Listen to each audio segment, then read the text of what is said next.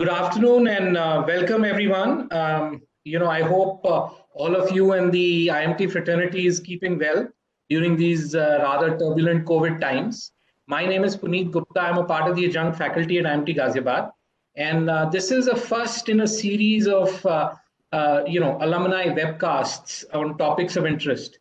And hopefully this is a starting point for more informative and value-add sessions for all of the attendees. Help spark up a little bit of the alumni engagement within IMT Ghaziabad. Of course, you have one of your own as well on the call today, and part of our speaker panel, who would introduce in just a sec. And I'd also like to just thank the director, the dean research and academic, and specifically Professor Sapna and Rima, and of course the rest of the faculty for starting this initiative. I think this will go a long way in creating educational content for the institute as well as the students. So let's get started. I think everybody's had so many of these web calls. Everybody's familiar with the ground rules, but just to iterate them, there are three speakers today, we are essentially going to be sort of conducting this in a fireside chat type program. And I would request if all of you could keep your video and audio on the mute so that we can run this smoothly. And also any questions that pop up at any point in time during our conversations, please feel free to type them in the chat box. Or if you're having, sometimes some people are having trouble typing them in the chat box, you can email them to me at pgupta@imt.edu, and I'd be happy to ring this up with all the panelists. It's meant to be a free-flowing discussion, so you can ask the questions, but unfortunately, just to keep it organized, we'll keep the questions limited to the chat box. If there's some issue with the chat box, then the. So our topic today is of venture capital and angel investing. And really, I think as a part of our discussion, we're trying to cover three things.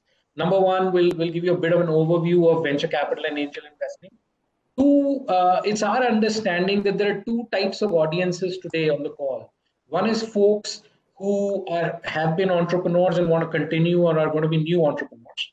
So they are looking to better understand, how do I get capital from venture capitalists or high nets or angel investors? And then there may be another set of folks on the call who are wanting to be angel investors and who are saying, okay, how do I decide where should I put my money? Which is a good company, what should I look for? And actually, quite frankly, both of these things are almost identical with a few nuances here and there, which of course we'll go into. Again, the sort of the three areas for today, we'll give you an overview of VC and angel. We'll talk a little bit about investment decision-making in the context of entrepreneurs looking for venture money. And lastly, we'll talk about investment decision-making in the context of an angel investor. Two or three are kind of interlinked and overlap, but still, whatever differences there are, we'll try to highlight them. If there are any questions outside of these, again, feel free to ask them. So without any further ado, let me start by inviting the three folks that we have today, and perhaps if they would be so kind to introduce themselves. So let's start with Mr. Kunal Khattar. Kunal, if you'd be so kind to introduce yourself, please. Sure. Thanks, Punnet. Hi, everyone. My name is Kunal. I am currently the managing partner of an early stage seed fund based out of Delhi called Advantedge. We focus predominantly, so we're a sector-focused fund. We make investments in the area of mobility. And in mobility, we include everything from electrification, EV, to logistics and distribution, to e-commerce in the automotive space, as well as connected/smart cars. My background, roughly, basically, I grew up in Delhi itself, went to college, and got my MBA from Phull school. I worked for 3 years here, and then I went and did a second master's from Chicago. And after that, I've been in the Valley in technology pretty much throughout my life. Everything from technology consulting to entrepreneurship, to private equity.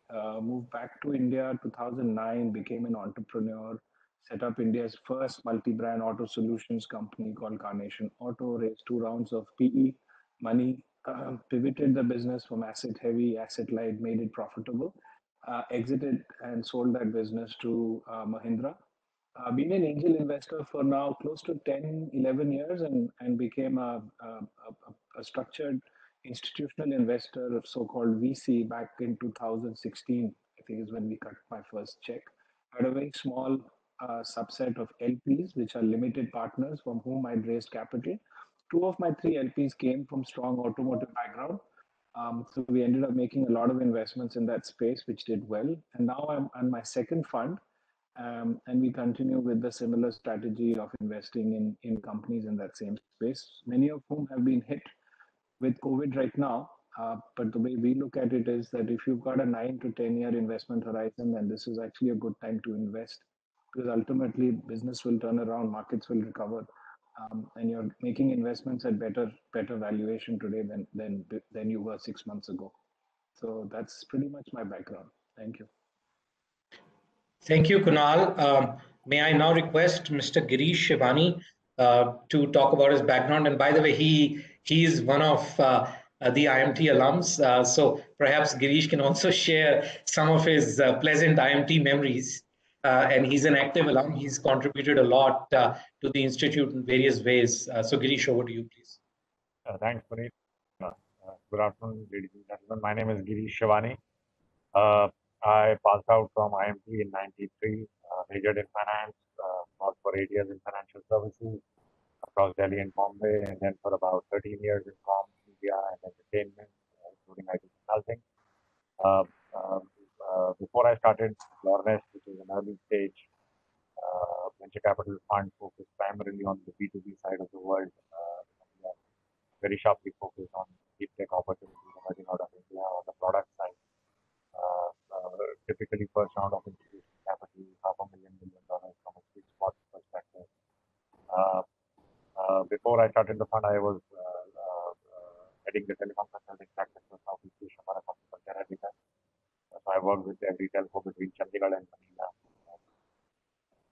I used to have the pre-sales in India. So I basically come from finance and technology background. Happy to be a part of this panel and share my thoughts on the entire venture capital space.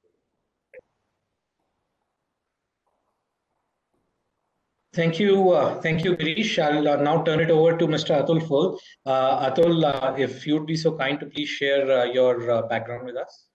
Great. Thank you very much, Punnet. So I grew up in the US. I moved to India 14 years ago. Based in Mumbai currently. About the past 22 years, I've worked 8 in the US, 14 of those, as I mentioned, in India. The first part of my career was focused mainly on wealth management, communications, and marketing. Worked on Wall Street with firms like Goldman Sachs and Merrill Lynch. And then in the past decade, I shifted to focusing on the alternative asset management industry, and really within that fund of funds and also capital raising. So I've worked with firms such as Guggenheim, ICICI Venture, and Everstone Capital, raising capital across private equity, venture capital, real estate, and public equities. And this is predominantly raising capital from foreign investors to invest into India. For the last 2 years, I've been running my own boutique consulting practice, focusing on the same thing, working with alternative asset managers to help them with their capital raising needs.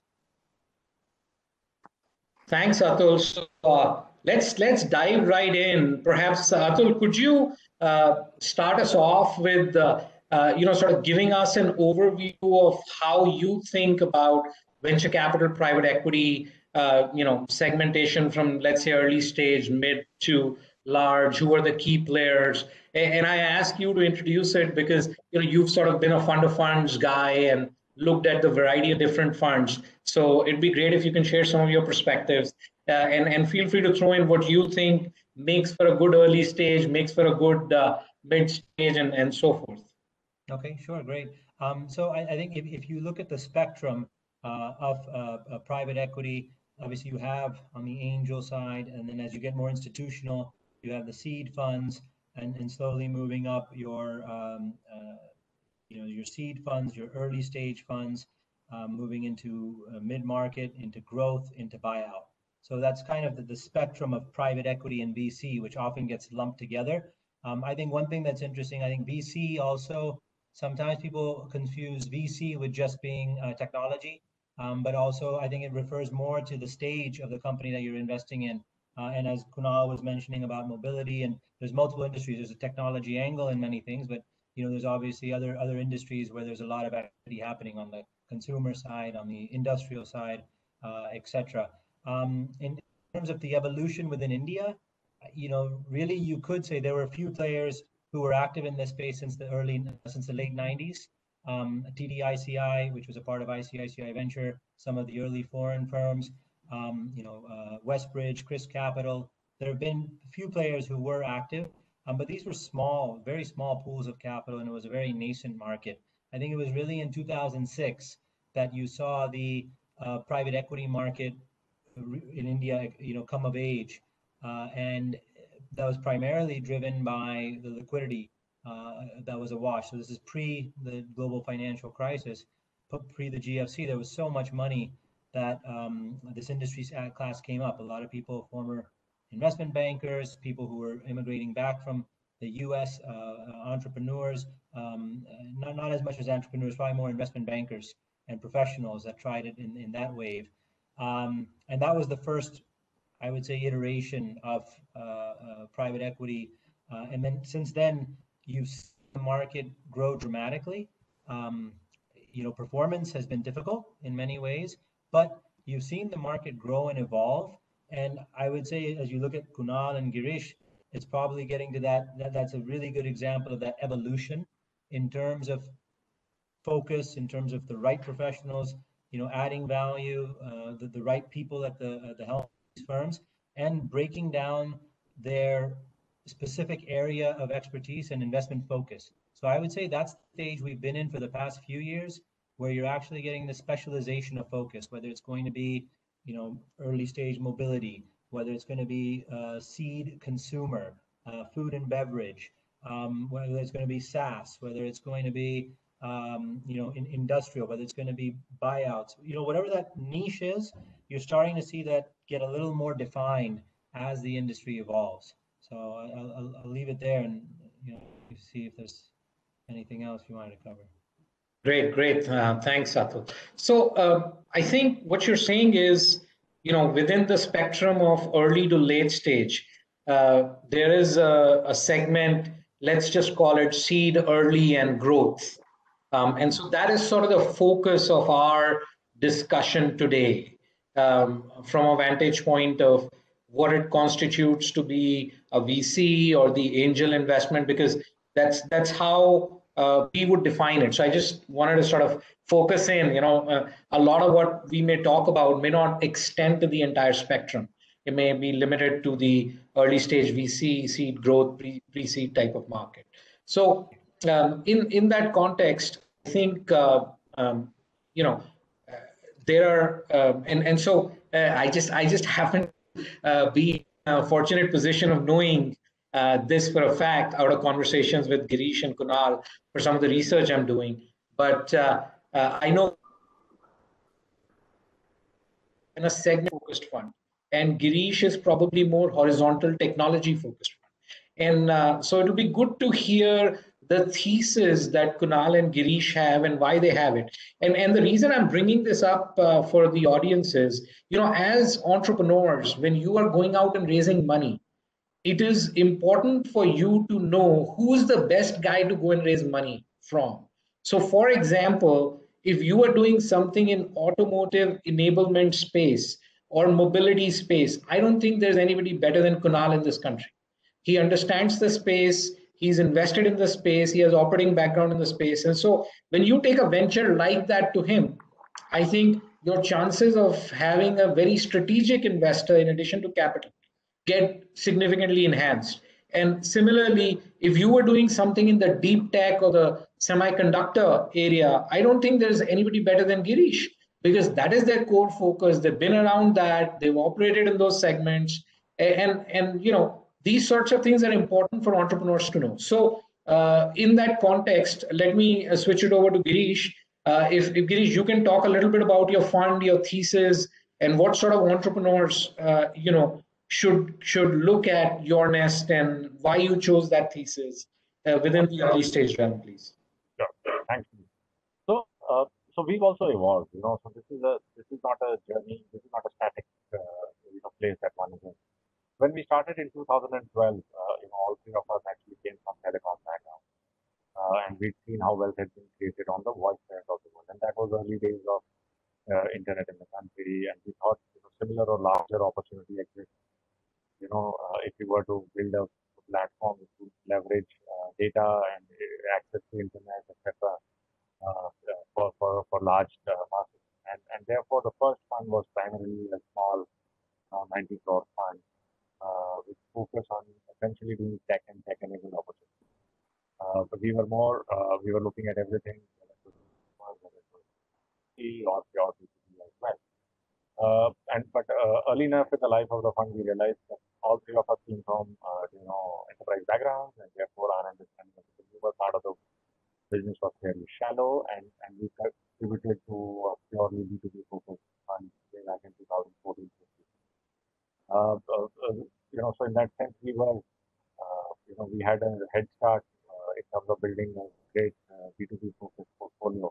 Out of the 16 investments we did in the first fund, 9 of them were pure B2B platforms.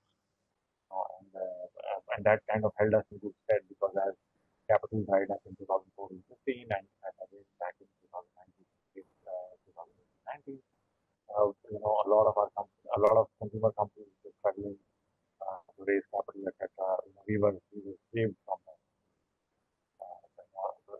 B2B is a slightly more tricky place. Girish, may I interrupt? Your voice is going in and out a little bit. Perhaps okay. I don't know if there's a way to come closer to the mic, or is this better? Yes, much better. Thank you. Okay, so I will just So we focused on the entire B2B cycle of the world. So suddenly B2B became flavor of the year, literally in 2018-19, and by that time we'd already built a very interesting portfolio of about 8-9 companies. The second fund we conceptualized in 2016, and that was a time when there was a lot of push from the government to do Make in India, Startup India, Digital India, etc. And we realized that we were at the cusp of actually going out and building a product nation. So we, as from IT services perspective, we were already there. IT services was accounting for close to $100 billion in market cap, in revenues, etc. And therefore, we thought it was a good time. And a lot of these guys who were within the IT services domain were actually moving out and breaking out on their own, starting their own startups, doing stuff, productizing some of the services that they were doing, etc. And we thought that that could be a great, place to leapfrog into becoming a product nation, literally in that sense. And so the second fund is a $40 million fund, where the focus is very sharply defined on the deep tech part of the world. When I say deep tech, there are two legs to it. One is the entire hardware leg around sensors, robotics, wearables, etc. So 5 out of last 8 investments we've done have some element of hardware in them. And then the entire software leg of it, which includes robotic process automation, AI, ML, and opportunities around distributed ledger technologies and mixed reality, virtual reality, as well as enterprise SaaS. So that's how broadly the fund is kind of structured. And as I said, the thesis is an evolving exercise in any fund. And when you start with a certain investment thesis and you see that the ecosystem is either moving in a different direction, then you have to do a course correction and get it to a stage where it kind of fits in. So for us, because the thesis is more broadly horizontal, as Punnet said, in terms of what we do, purely from a technology perspective. From a vertical perspective, we look at everything. So we look at fintech, we have fintech investments, we have edtech investments, we have investments in the domain of enterprise SaaS, we have investments in wearables, companion robots, and the likes. So therefore it's been a fairly eclectic mix of companies that one has been able to build with the anchor theme around deep tech and tech-enabled opportunities. So that's how the evolution actually happened. We also realized in 2016 that our understanding of the hardware side of the world was limited. So we actually went down and onboarded two more general partners who came from hardware background. So we are always on the lookout of filling gaps within the fund itself in terms of whatever we think is the right thesis, and we don't have the skill set. We are happy to go and onboard partners as well and continue to build the franchise. So today, we would be among the top 3, 4, 5 funds in the country from a returns perspective, from an investment thesis perspective, from a brand awareness, etc. So that's what we've done in the last 8-9 years. Okay, super. Thank you. Kunal, you're on mute, Punnet. We cannot hear you. Oh, sorry. Super. Thank you. Can you hear me now? Kunal, over to you, please. Yeah. Great. Okay, thank you. Yeah, so I think why we became so focused was so when we started off investing, this was our first fund, and so I started this pretty late in my career. So then we asked a simple question: is how long will it take for us to become a well-established, best in class kind of a brand, um, so that some of the best founders who want to start come to us. Typically, what will happen is, good quality founders, when they think of raising institutional capital, will go to the brands that are famous or well known or have been around for a long, long time. So how do you create a brand in an organization or an environment? It takes time. So we said, look, if we remain a generalist fund, it'll probably take us 10, 15 years to establish ourselves as a brand. So, and I guess this is something they teach you in business school, is that if you're not a market leader in a segment, then create a segment or narrow down your focus. So we said, okay, maybe I will not become a Sequoia or a Lightspeed, which are the two, probably the best known brands in what we do in the next 10, 15 years. But can I become a Sequoia or Lightspeed in a narrow category of mobility and transportation? Why mobility and transportation? I guess it was a natural progression. Having spent 10 years in the auto industry myself, and having learned about the nuances of the aftermarket space and the pains and how OEMs work. And more importantly, recognizing very early about this whole marketplace model of shared mobility. Uber had just entered into India. We saw Ola had got funded, and we said, wait a minute, this looks like an interesting play. And ultimately, when I went to raise capital, also you reach out to people that you already have worked with in some form or the other. So my LPs themselves came from the same domain. My anchor LP is one of the world's largest auto component manufacturer. My second LP is the world's largest two-wheeler manufacturer. So we said, okay, rather than being just a fund which is deploying dumb capital, let's make it a platform play where we bring a lot to the table, not just money, because ultimately the color of money is the same, right? So the only thing that differentiates you from others is what are you bringing to the table that's over and above that. So one is domain knowledge, one is also LPs who come in with their own ecosystem, their own network, their own core competencies and skill sets, and can somehow the companies that you're investing in leverage that capability, that experience, that network to build a successful company. Ultimately, investing is like a funnel, if you ask me. You can start up with X number of investments and only a few of them will succeed.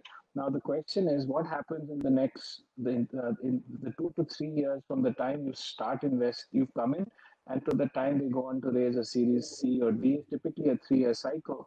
What can you do to increase the probability of allowing the company to succeed?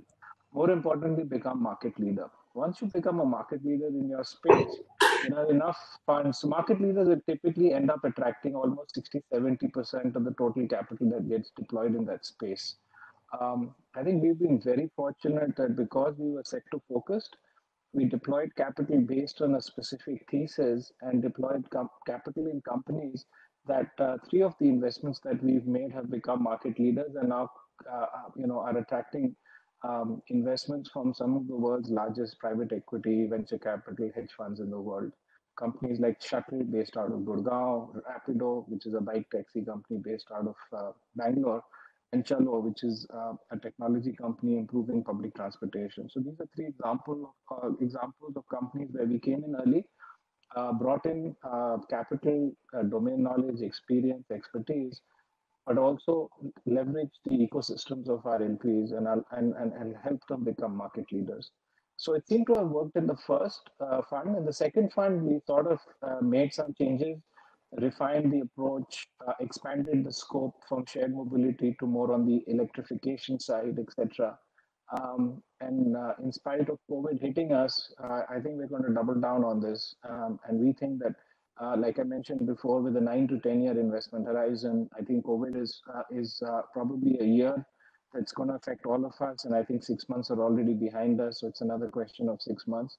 After that, I think mobility as a category is not a discretionary spend, it's an essential spend. I think this work from home will probably affect not more than 1 to 2% of total number of daily commuters. So we don't think it's a material number.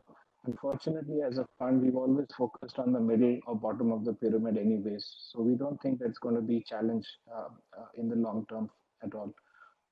So therefore, we think that's the reason why we're sector specific. But we do, on the other side, we have also hedged our investments to some extent, where we will make a few minority investments in sectors outside of mobility, just so that at the end of the day, we have a certain hedge to one or two specific areas.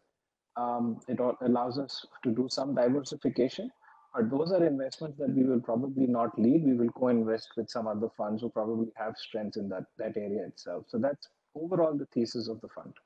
Back to you, Punnet. Thank you, Kunal. That's a fantastic overview, gentlemen. So I think we'll get into what the audience is really looking to hear, which is how the hell do I get money from VCs, or what do VCs look for when I take a startup to them? And so I'll set this up in probably in terms that broadly segment the decision criteria for our discussion today, but we don't have to necessarily stick to that segmentation. So, generally speaking, when VCs are looking, or even angel investors are looking for investing in a company, in a private company, in a startup company of the type that we're talking about, it's about three things. It's about people, it's about product, and it's about market.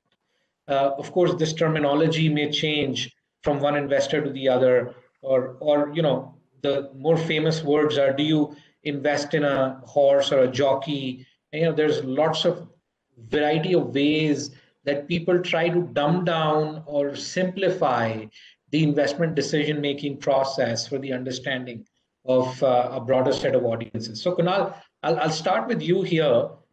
If you could walk us through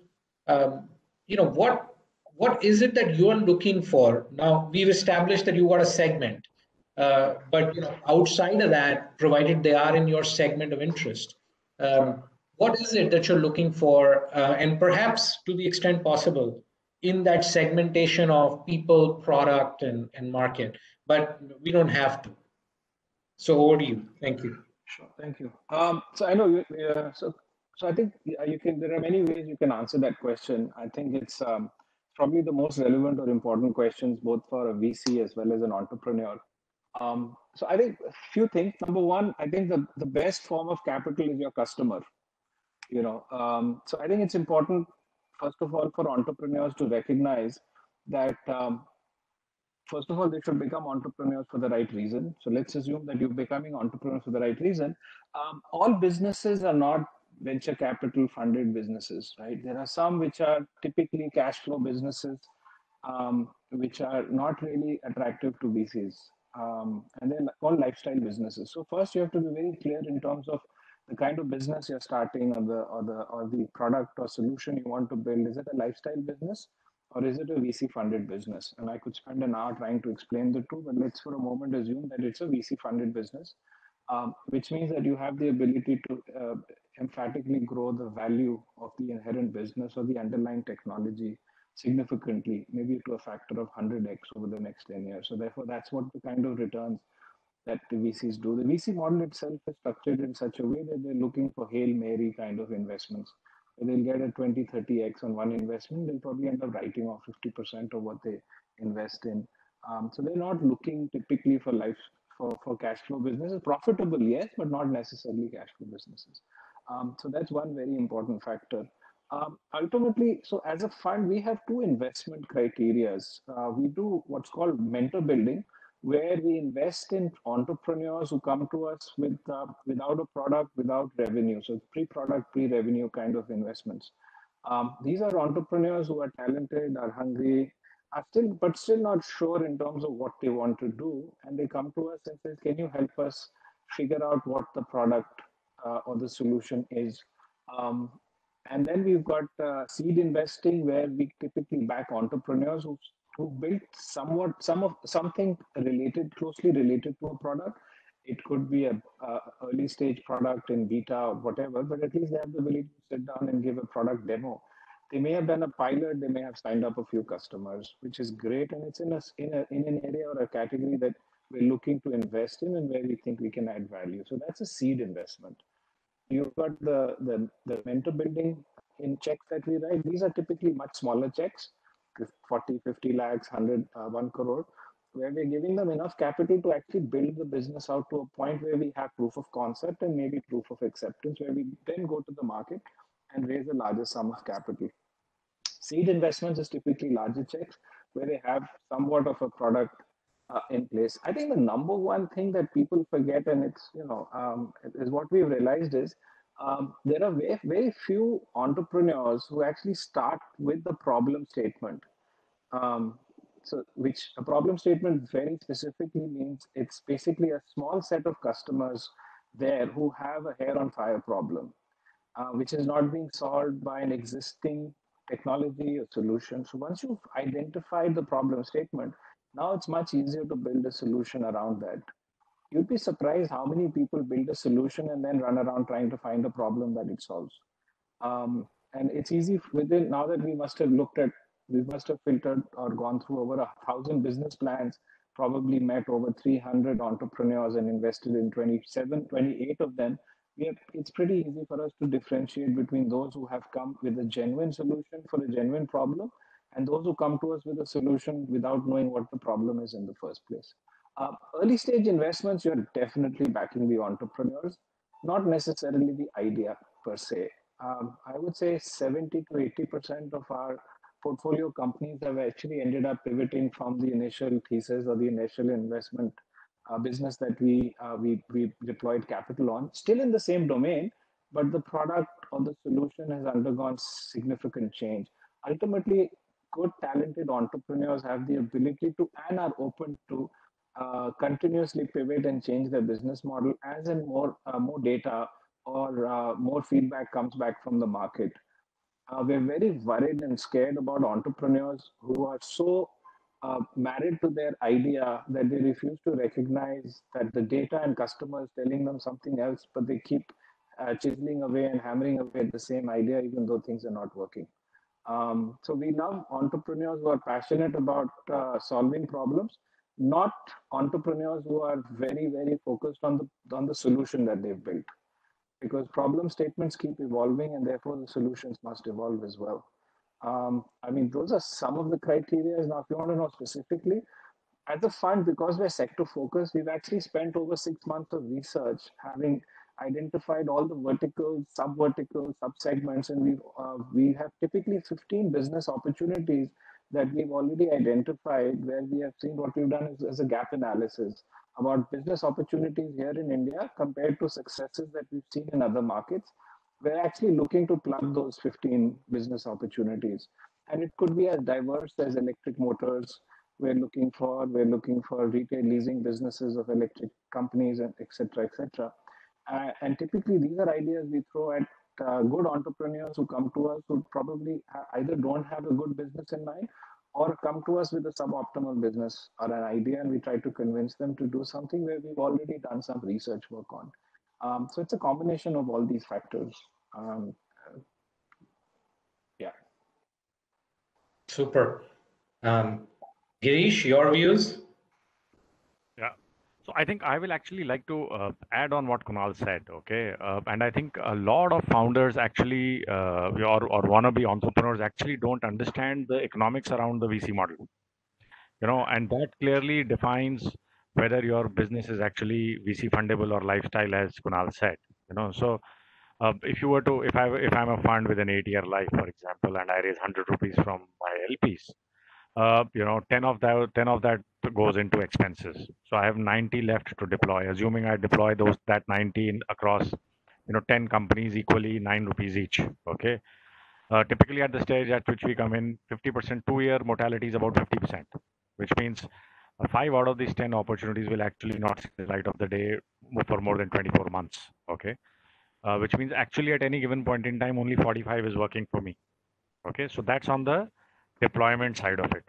If I were to look at from the supply side of it, any investor who's putting in, a rupee with me is comparing it as an asset class to public markets, private markets, etc. And typical return expectation is 25, 30%. Okay. If you were to compound 100 rupees over an average 5-6 year life of the fund, that number comes to about 500. So at off the gate, if your opportunity cannot return on a deployment of 9 rupees, 90 rupees back to me or 100 rupees back to me, it does not work. It's simple back of the envelope maths. So if I'm looking at an opportunity where I'm looking to deploy $500,000 $1 million, assuming I take 20-25% stake in that company, it does 3, 4, 5 rounds of valuation, and by the time I exit with my 10% left on the table, if the company is not valued at $150 million, it's not worth my while. So therefore, as entrepreneurs, if you are building businesses which are going to be 20 crore revenue 5 years from now, damn good lifestyle business, you will make 4-5 crores of profit. Will a VC fund it? Unlikely. And therefore, if you are not trying to solve a large enough problem and get to a stage where you scale up well and get decent valuation on the table from an investor's perspective, you will not get through the gate. So I think that's the biggest challenge that we see in the understanding of the entrepreneur. We ran this program called SOAR. We started on 1st of May, 2-week rapid funding program. Our typical cycle is about 12 to 16 weeks.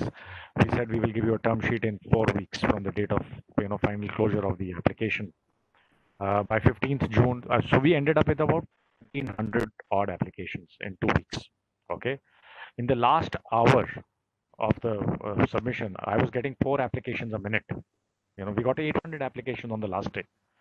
But when you started sifting through some of that stuff, you realize that one, the problem that some of these guys are trying to solve for is not a large enough problem. 2, as Kunal said, people are trying to find a problem to solve for because they have a solution. I'm just thinking to myself, 1900, and out of that 1900, we shortlisted 64. From that 64, we went to 16, and we are now ending up investing in 5. I must have seen about 17,000 opportunities in the last 8.5 years, and we've invested in 24 or 25 of them. So that's the hit rate. The point I'm trying to make is that, with so many people trying to solve for problems which are truly not large enough from a institutional capital perspective, there is this certain element of shock that one is experiencing from the ecosystem, and therefore it is imperative for the wannabe entrepreneurs to understand how this model works, and then go and try and find a problem to solve which is large enough, which is worth their while, which in 5 to 6, 8, 10 years will get them to a stage where it is worthwhile, and for us as investors also, where we can make 30, 40, 50% IRRs, okay, at a fund level. So that's the biggest challenge that I see as a gap in the ecosystem. I would agree with Kunal when he says that at the stage at which we come in, it is all about people. Even in our evaluation criteria, 60-70% of the evaluation is centered around people. And we are of the firm belief that an A-class team, even with a B-class idea, will convert that B-class idea, pivot, and get to an A-class idea. But a B-class team with an A-class idea will run that A-class idea also into the ground. So those are things that one evaluates. So team, largeness of the problem that you're trying to solve for, what is your competitive landscape. We are very, very sharply focused on P. You really don't want to get into a business model where suddenly you have 500 other people trying to solve for the same problem. So is there some core IP that you're creating, which is basically creating a ring fence around your revenue business model? What is the moat? So those are some of the parameters that one looks at as one evaluates some of these opportunities on an ongoing basis. But Kunal rightly, hit the nail on the head. It's mostly about people, and then all this stuff about product market fit, largest of the opportunity, and technology modes, etc., etc.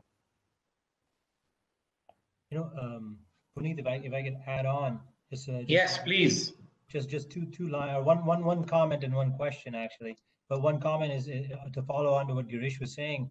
He correctly identified the commercial aspect, and that is one of the things that as investors globally have looked at the the VC asset class, their return expectations are very high. They understand it's high risk, but they want the high reward.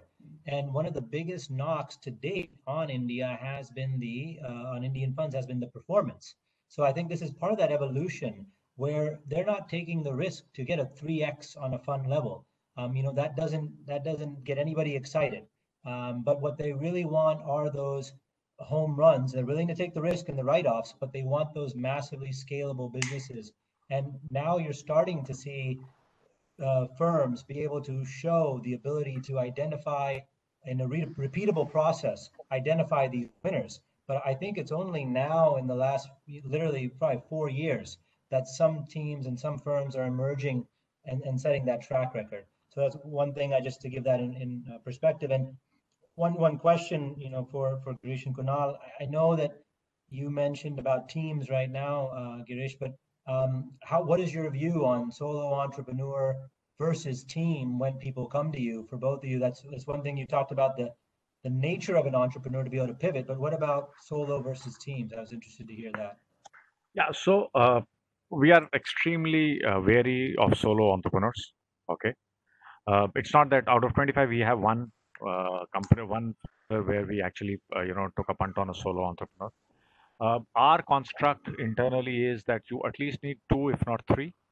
And the reason around it is, threefold. One, we are a deep tech fund, so therefore you need some guy who understands the technology intimately inside out and can drive the product roadmap. Okay. The second is an operations guy or a subject matter expertise, as I call, what is the problem that you're trying to solve for, and therefore, how does the technology stack that you're working with solve for that problem? And the third is a hardcore finance person. Fundraising is a full-time job. If you compromise on your fundraising capability, or if one of the founders is doubling down as a fundraiser as well while running the operations, you tend to compromise both. So for us, the ideal mix is a 3-member team with complementary skill sets. One being a technology guy, one being a subject matter expert, and one being a hardcore finance fundraising operations guy. Okay. We are also out of the 25 investments that we've done, 2 have been husband-wife co-founders. I think there are challenges in that construct in some form and manner as well, and therefore I'm slightly more cautious now when I look at founding teams. Spouses are involved. Hope that answers your question. Yeah, to add to that, I think I agree with Girish. I think we've also been a little wary about solo. See, entrepreneurship by the nature itself is very, very, very, very hard. I think one of the things that a lot of people become entrepreneurs, to the point I raised earlier, for the wrong reason. They get carried away with what they read in the newspaper and all about the fame and fortune. Ultimately, media will cover the stories of that 0.1% of entrepreneurs who become successful, not the 99% who have not. And I'm not saying 99% will fail. It's just that they don't achieve the kind of success that will get you on the cover of a magazine. So therefore, it's a tough life.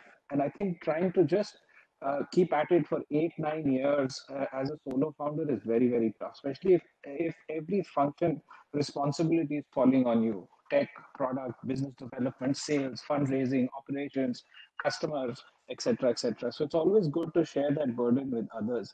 especially others who believe in that vision and will stick with you. Employees come and go. Hired founders is a terrible, terrible model. It's never worked. They'll come and leave. Somebody offers them 25% more pay, they'll keep going. So that's a rotating door. It's the founders who stick around. Every startup that I have invested in or have achieved success will go through at least one, if not two, near-death experiences. They'll run out of cash. Founders typically will spend 70-80% of their first 3-year journey with no salaries. So there are sacrifices they're making at home. Only if you're a team of 2 or 3 will you actually, you listen to each other and pull each other up in their journey. If you're a solo founder, you're not taking any ideas, you're not open to ideas. So one is, solo versus multiple founding company. The other way to classify it, there's another way we classify it. One, we have founders which are fresh out of college, which are first-time founders, and we've had, I would say, pretty mixed experience there. I don't know, and I know I'm talking to IMT here. I think we need to do a better job in teaching entrepreneurship, both in school as well as in college. I think we have the quality of our students are probably world-class, but I think many of them are still not, and I can see that's changing, and I'm so happy to see events like this, which is allowing people to do that, but I think we've got to make it a bit more structured. And the second is successful founders, first-time seasoned, experienced founders, and failed entrepreneurs. We love failed entrepreneurs.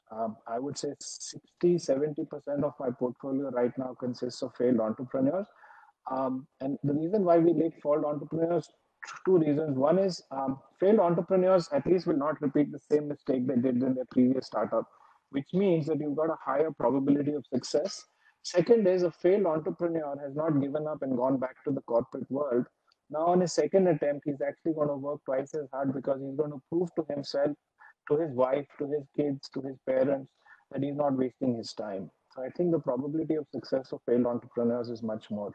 Now, if you failed 3 or 4 times, then that's another problem altogether.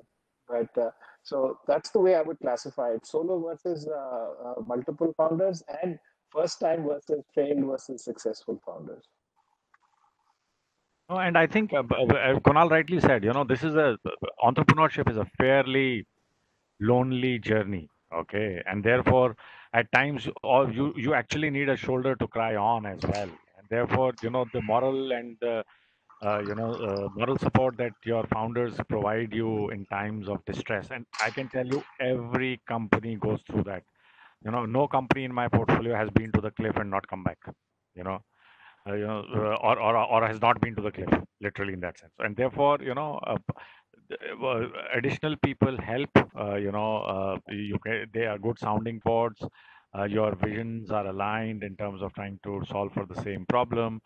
We've seen challenges in teams where founders are not aligned. So, for example, one of the way for us to do this is we actually speak to founders individually at some point in time to understand whether there's unification of vision at a founder level, because a lot of times we've seen somebody wants to build a 50 crore company, somebody wants to build a 5,000 crore company, and therefore there is no or very little commonality between their vision, their drive, and their reason to be together. And those are the kind of signals one kind of looks for in some of these interactions that one has with founders on an ongoing basis. Atul, your views on what you look for in VC founders? I think team is definitely the most important factor as well. And the people aspect of it, if I may. Not the people aspect. I'm saying the people aspect of it. So, just like we focused a wee bit on the people aspect of what a VC looks for in funding the entrepreneurial team, if you were funding a VC, if you were, what is the people side of it, the equivalent, so to speak? Sure. So it's actually very similar. It's very similar in the sense that you want a team. Part of the reason we would look at a team would also be to mitigate your risk. Because if you have one member of the general partnership or one GP, and he or she were to leave, then the whole fund would collapse. So you want a strong team. You also look for how much money are they managing, what is the strategy, and do they have enough personnel to do that. So it doesn't necessarily have to be a large team, especially given the nature of the investments in VC. It can be a small team, but a few complementary founders. That's definitely something that is viewed as favorably. One of the other things we look at are the economic split between the founders to make sure that there's alignment and that there are incentives in place, because this is a very long game. So this isn't like the public markets where you put money today and if things aren't going well, you get out tomorrow. It's liquid, it's transparent. Here, these investments are going to be riding it out for, your investors are giving you capital, the VCs are giving the entrepreneurs capital for 5, 6, 7, 8 years at times. So you want to make sure that everyone's aligned and focused on the long-term game so that they can create that value that Girish was talking about. So those are a few of the things we look at. Also, track record, becomes very important, increasingly so now. Early on, when the venture capital space in India was more nascent, people just wanted exposure. So perhaps you would look at the macro and the strategy. But one of the things we like to say is, strategy is overrated in India. It's about the execution. So you can't talk about the trends of emerging middle class, of the GDP growth, of urbanization. That's one thing, but you really have to look at what is that, to the point that Kunal was talking about, what problem are you solving? What are you addressing? But you have to go in the micro a little bit. So I think now when VC funds are evaluated, and I think the entrepreneurs would also evaluate it, as you touched on, you look for what is that area of specialization and what is unique about their approach and their story and how are they trying to make money. It's not a cut and paste model that this is what worked globally, now let's do the same types of investments here. You need to look at, what are those nuances that are relevant for the market and how are you going to address it, and then how are you going to attack it. So I think that's part of, again, that evolution, looking at the right team, the qualified team with the right track record and a differentiated investment thesis. And then the last part would be sourcing ability. How can this team actually source deals? So yes, they're there, they're qualified, they have an investment thesis, but what is their ability to source deals? Otherwise it doesn't matter. If they can't secure those the best entrepreneurs or the best deal flow, then that would be, that wouldn't be a check mark. So we'd be looking for that as well. I think that probably covers the big items. No, thank you. And one of the reasons I asked this question is because a lot of and Kunal and I were casually discussing this prior to the start of the conversation, and this was coming up. A lot of the people think that VCs are in a very cushy position to dole out capital to entrepreneurs. In fact, they are going through the same rigors in terms of raising that capital from the LPs. And that's why, when you talked about your list, you may have used a different vernacular and a vocabulary, but the checklist and the essence of the checklist is significantly similar. And therefore, that similarity is very interesting. I think the other part, people, I just, wanted to sort of segment it for simplicity of understanding. People, product, market, and we've talked about the people part in a fair bit of detail. There's interesting things about single founder and non-single founder. There's interesting things about folks who failed in the past, and Kunal talked about why he loves the fact that they've learned from their experiences and now are going to work doubly hard.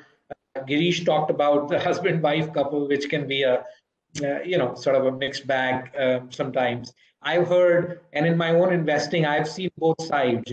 They've worked out and they've not worked out. So the jury's out on how that pans. Floor's open. Just on the people side, anything else? So I've heard things. I've had guys tell me, I'm very interested in analytical abilities. I'm very interested in their ability to think logically. I'm very interested in their ability to execute, etc. So, any thoughts on how the hell do you evaluate these? I've done 10 plus years of investing, and I can tell you, I'm totally at loss on how do you evaluate some of these things. So if you would be kind to share some of this with the audience so that at least the potential entrepreneurs can look in the mirror and say, hey, Do I have some of these qualities? And if not, how do I build them? So floor's open. Anybody who wants to come in on additional things that you look for on the people side, and specifically ability to execute, ability to be analytical, which are sort of important. How do you evaluate these? So let me jump in here. So yes, these are absolutely critical qualities, okay, and therefore you need a specialist to do this for you. It is not, for example, I am a numbers and a technology background. To expect me to do this is being unreal, okay. And therefore, what we've done is, I have a full-time partner who's been an executive coach and a leadership development guy in his earlier avatar. And his only job is to evaluate people, evaluate founders, evaluate teams, evaluate their direct reportees, etc. And he's the only guy on the IC, for example, who has veto power. So if Sanjay stands up in a room and says that these people are not worth backing up, we will walk away from that transaction. Literally, literally that's the level of comfort one has in his abilities and capabilities to evaluate founders. And his way of interacting with the founders is very unique. So he doesn't look at the decks. He doesn't look at what their business model is. He just goes in and has a free-flowing chat with them in terms of trying to understand what are their drivers, what is their vision, what are they trying to solve for, etc., etc. And he has an uncanny knack of ensuring that people let down their guard, when they speak to him. So for us, it's a very, very person specific, evaluation and feedback that we rely on. And we realized early enough that this is a people's game, and therefore, if you need somebody who's able to drill down and get under the skin of the entrepreneur, literally, to figure out the true drivers, what really drives them. So that's the way we do it. We have not tried anything else, and it has worked perfectly for us. That's what. Yeah, so adding to that, I think that's very important. I think there are, if you have to sit down and look at qualities of a founder, what we do is so there are some things that you can teach a founder and some things that you can't. I think it's important to understand. So you need soft skills and hard skills. I think ultimately the founder has to be a damn good salesperson. He's selling to everybody. He's selling his vision to investors. He's selling his product to customers. He's selling his mission to his employees. He's motivating them. So he's got to be a very, very good salesperson. I can tell you many companies that we've invested in have not done well is because they might have the best product, they might have the best team, but if unfortunately none of the founders were good salespeople and they just couldn't get the product or the business across the finishing line, and it's very unfortunate.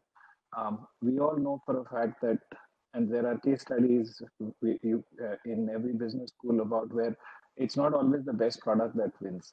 It's either the company that has the best distribution or a founder that's a great, great salesperson. And I think selling is a skill set that you cannot really teach. It's talent. You're either born with it or you're not. So that's one thing that we look for. At least one founder has to have that ability. Doesn't necessarily have to be the person who's going to take the leadership role. Could be the second or third, doesn't matter. The second is perseverance.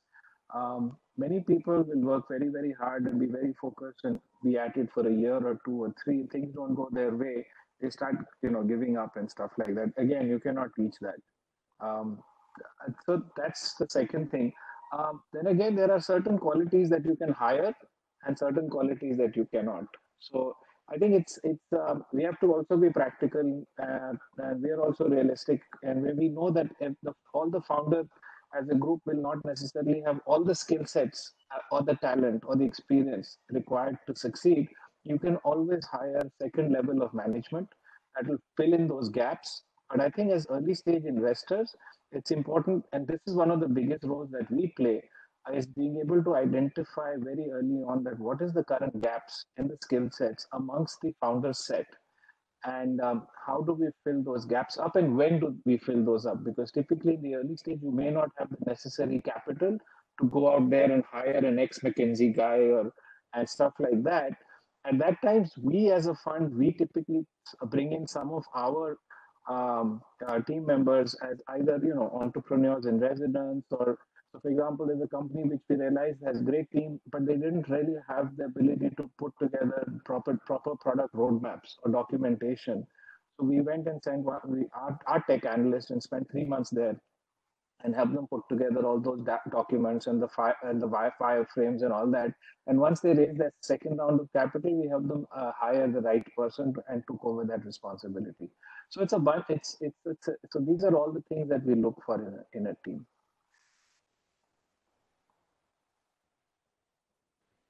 Atul, any thoughts from you on additional component on the people side and the same thing for the fund managers? Sure, I won't reiterate more of what the guy said, but I think one way to sum up something that becomes important is, people do business with people they like. And it's a very nebulous sort of thing and subjective in many ways, but there has to be a fit. And again, the nature of what we're talking about is not a transaction. This is a relationship with the entrepreneur and the fund, with the fund and its LPs. These are long-term relationships. So, I think it's important to look for those things when you're choosing a partner of communication, the ability to relate. And, I think Kunal and Girish drilled into more specifics, so I won't reiterate that. I will share one anecdote of, how things can come back, or how it's important to, be aware of your surroundings. But I've had actually two investors, these are global institutional investors, who have told me that they did not invest in a fund because of the way that a fund and an entrepreneur in both cases, because of the way that they acted in a restaurant. So the way that they treated the staff, actually turned them off, because they felt if they can't be respectful to the staff, or they're being rude to the staff, it actually was a red flag for them as what might happen later in the relationship. And they just didn't want to be in bed with someone like that for the next 10 years. So just an example of, again, people do business with people they like. Yeah, no, thank you. And I think all of you are saying this, but haven't sort of said it in those words, is the basics of being a good human being, having the utmost integrity and honesty, and being able to demonstrate them by way of your behavior is also an important criteria in terms of the team. So moving and switching gears a wee bit on the product and sort of the market side. There's a lot of discussion about are there specific benchmarks you can look at, let's say, from a market perspective, if the incumbent market is, let's say, deeply fragmented, either on the supply side or the demand side, it's a more interesting market, it's a larger opportunity to organize, or if there is some sort of a long tail effect, then potentially it's a more interesting market. So without necessarily throwing the jargon, can we simplify and say, hey, these are the types of markets or the market structures? Clearly size is important, but besides the size of the market, the target market opportunity, is there something in the market that looks very interesting as a part of your evaluation process?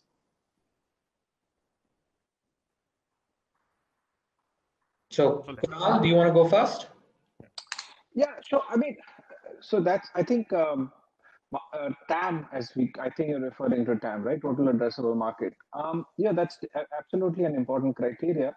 I think it's one of many criteria that we look for from an investment point of view. But it's not the only criteria, of course. And the reason for that is that we also know that businesses will evolve, the product will also evolve. You would add elements to it which may be complementary or adjacent to the problem that you're currently solving. For example, that will open up and expand the total market that you're able to address. So you can start with a very specific use case, which is always typically better to do. I think one of the things we get worried is that entrepreneurs also realize that VCs are looking for large TAM, so they'll come and pitch an idea which is trying to do 10 things. which may be complementary, but then the question is, how are you going to really, get it right? Because it's such a broad problem statement that you're trying to solve. So I think we typically look for roadmaps where we look at the structured way or the structured approach where entrepreneurs are saying, okay, this is my 10-year vision, this is what I want to do, but let me break that down into, 3-year cohorts, because this is what the first 3-year sprint looks like, then the next 3 years and the next 3 years. And I know for a fact that there's a high probability that journey is going to evolve as we go along. Um, Product market fit, if it works or not in the first cohort, will determine whether you continue to work in that direction or significantly pivot away to some other business problem that you're looking to solve. So that's why we think that ultimately talented A category, A plus founders will figure out the product as they go along. I think how we solve for it is by we are anyways investing in a sector where there are 900 million commutes happening every day on an all India basis, probably 300 million in the top 10 or 15 cities. So we know that the market's big enough and there's enough problems to solve. I mean, so I'll just take a minute here to explain. When I moved back after living in the US for 10 years, when I decided to move back to India, a lot of my friends from Kellogg and colleagues and all asked me, what's wrong with you? America, and I was in the Bay Area. They're saying there's so much to do here. Why are you going to India? There's so many problems. Nothing works there. I said, I'm going to India because there's so many problems. Nothing works. Can you imagine how many successful businesses you can build?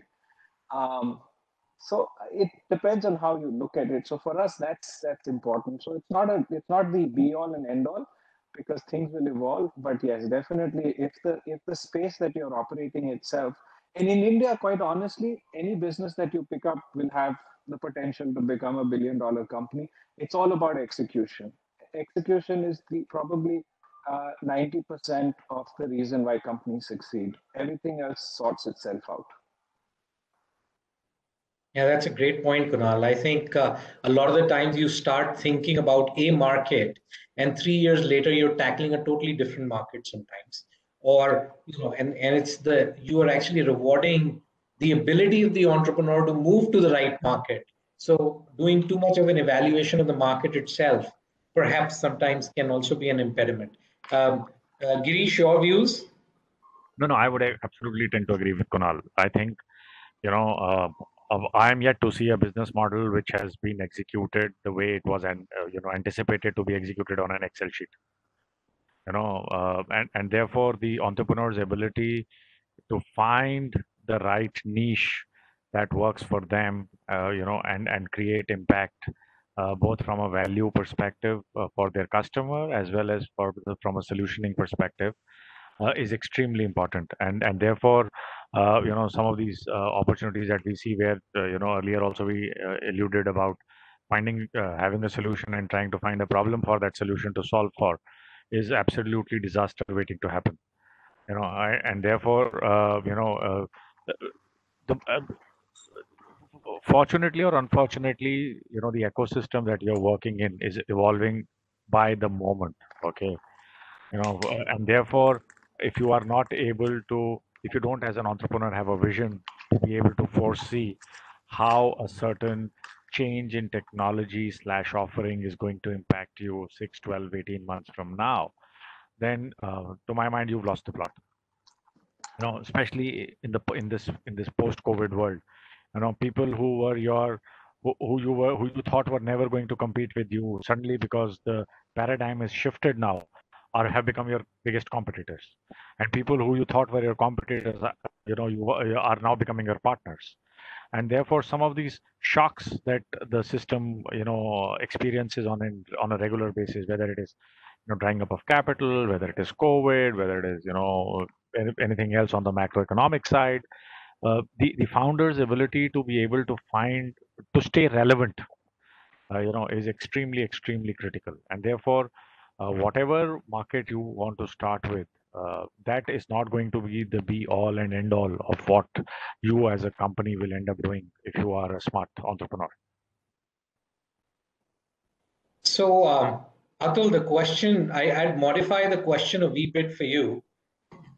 if you were in the early 2000, 2005 era, and you were a venture capital fund and you were going after BPOs as an investment category, you were making a hell lot of money. Then, internet, e-commerce was hot. And then some, marketplaces are still hot, but were hotter earlier. And now it's deep tech.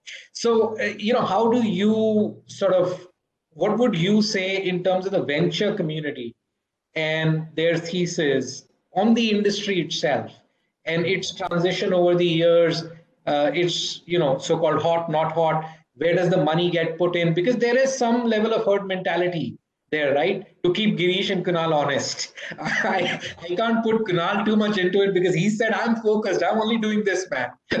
So a little bit more pressure on Girish. But what do you think? So I think there is definitely a herd mentality.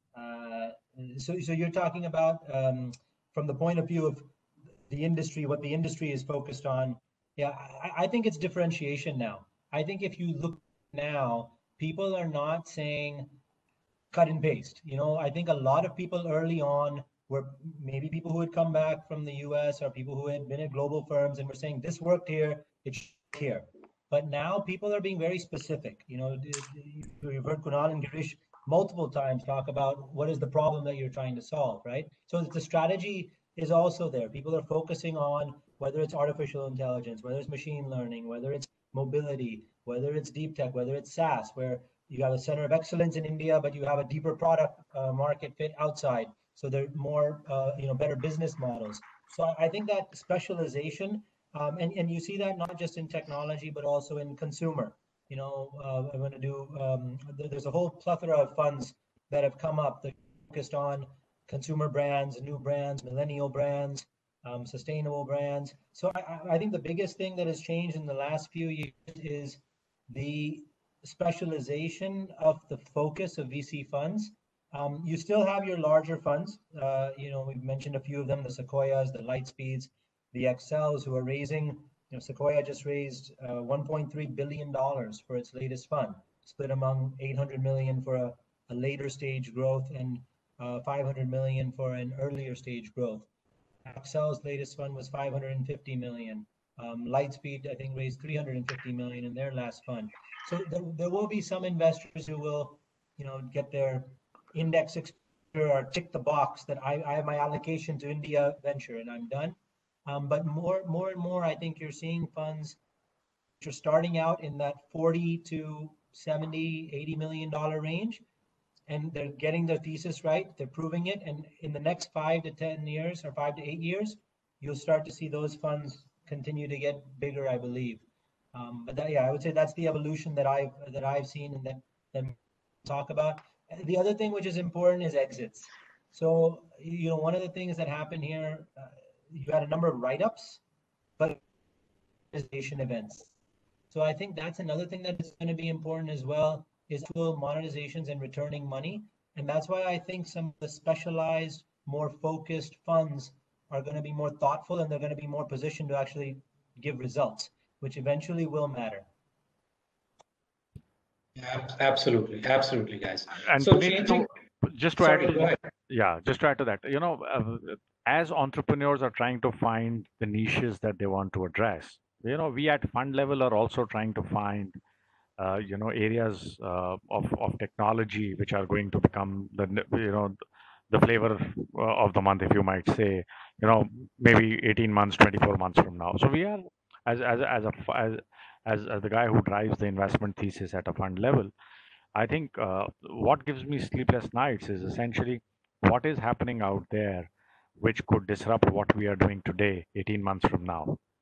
And therefore it's a constant education struggle to keep abreast with what's happening on the side of technology and continue to evolve the thesis. For example, now that we are midway in the second fund, I have clearly defined 2 or 3 areas that are gaps in my portfolio. For example, I'm looking at a cybersecurity opportunity to invest in. Okay, I'm looking at a distributed ledger technology application opportunity to invest in. So these are clearly articulated gaps in the deep tech thesis that one has built. and therefore one is now actively seeking opportunities in that space. And that's how the thesis and the portfolio design kind of evolves in a fund which is slightly more horizontal. So, one other, just to add, from an entrepreneur's point of view, one of the things early on also, VC funds and property funds were just seen as capital providers. But I think that is changing also, because as the VC funds themselves had evolved and the entrepreneurs are also evolving, the whole ecosystem is evolving. Now, smart entrepreneurs are also being picky about who they go with and where they want to be, because it's not just the capital. It's also the ecosystem, the operations expertise, the administrative expertise, the ecosystem of investors, of capital and future rounds, and helping them grow their business and how to attract, how to execute that 10-year vision. So I think that's another thing that I've seen as well, as entrepreneurs changing their expectations and their views and what their partner should look like in terms of who they take capital from. Absolutely. Yeah, excellent points, guys. I think one of the questions that's come up on the chat, and it's the sort of the most hotly asked questions typically. So we'll change gears and go in that direction. How the hell do you guys come up with the valuations for your companies? How does one value a company for a few $1 billion and another one for 10? So, not an easy question to answer, but who's brave enough to take it first? There's no science behind it. If you can figure it out, let us know. Absolutely. I think people have not realized that valuation is actually a derivative. Okay, it's a function of how much money you want to raise and how much do you want to dilute. So if you just simplistically break it into those two, parameters, valuation is just a derivative. So therefore, the way we look at opportunities is how much money you are looking to raise for the next 18 to 24 months, and what is it that is on the table that you want to leave for us as investors. I would prefer a kidney and half a lung.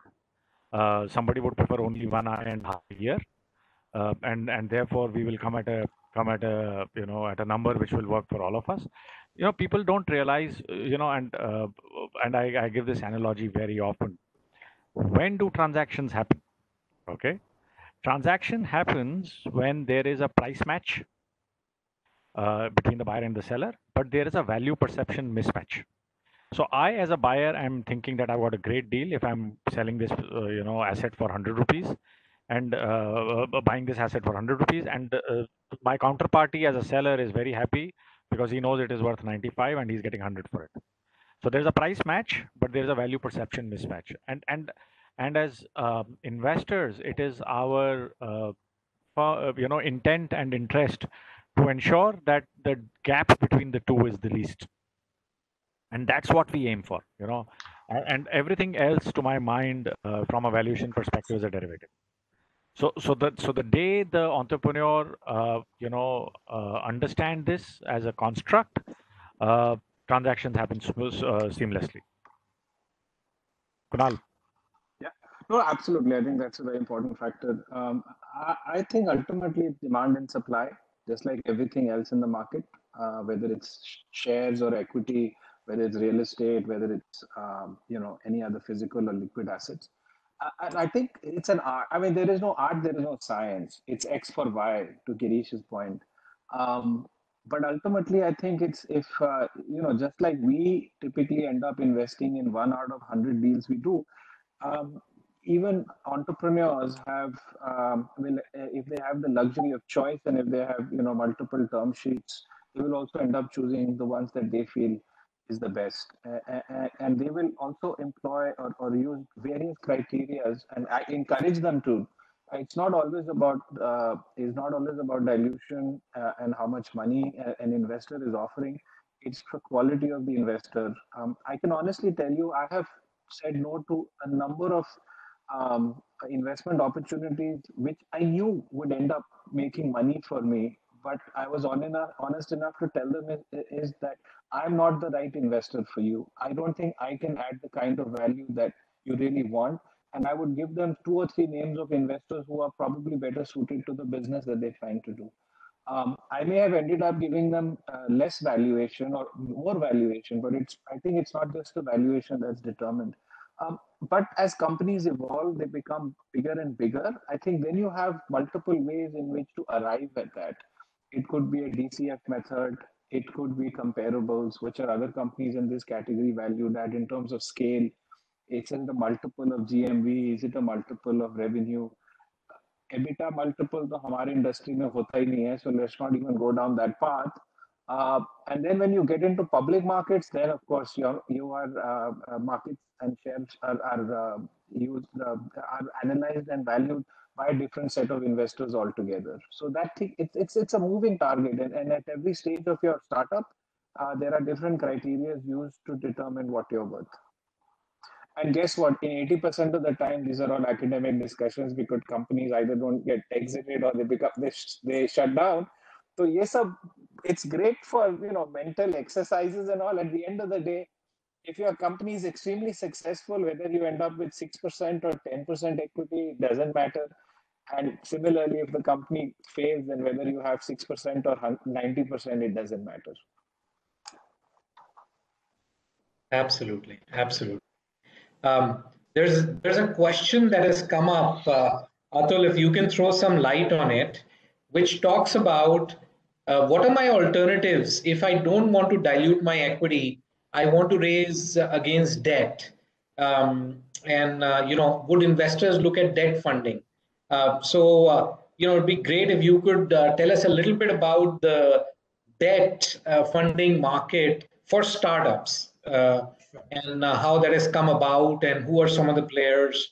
That'd be very useful. Sure. It is a emerging asset class in India. It's called venture debt. It is a global phenomenon. And what happens is, as the venture capital, the primary market, as it increases in size and gets to a certain scale, then it leads to the launch and the evolution of the venture debt market. So it sort of goes sequentially. And in India, the first player that was involved with this was a firm called Silicon Valley Bank. They were then bought by Temasek, the Singaporean sovereign fund. And now they operate under a brand called Innoven. So the players who do venture debt in India today include Innoven, Trifecta, and then you have a few smaller players who are getting into it. Those are the 2 larger ones. There's a firm called Strides, which has now raised some capital as in getting active in this space. Northern Arc is another one which is getting active. So you have smaller pools of capital which are getting active.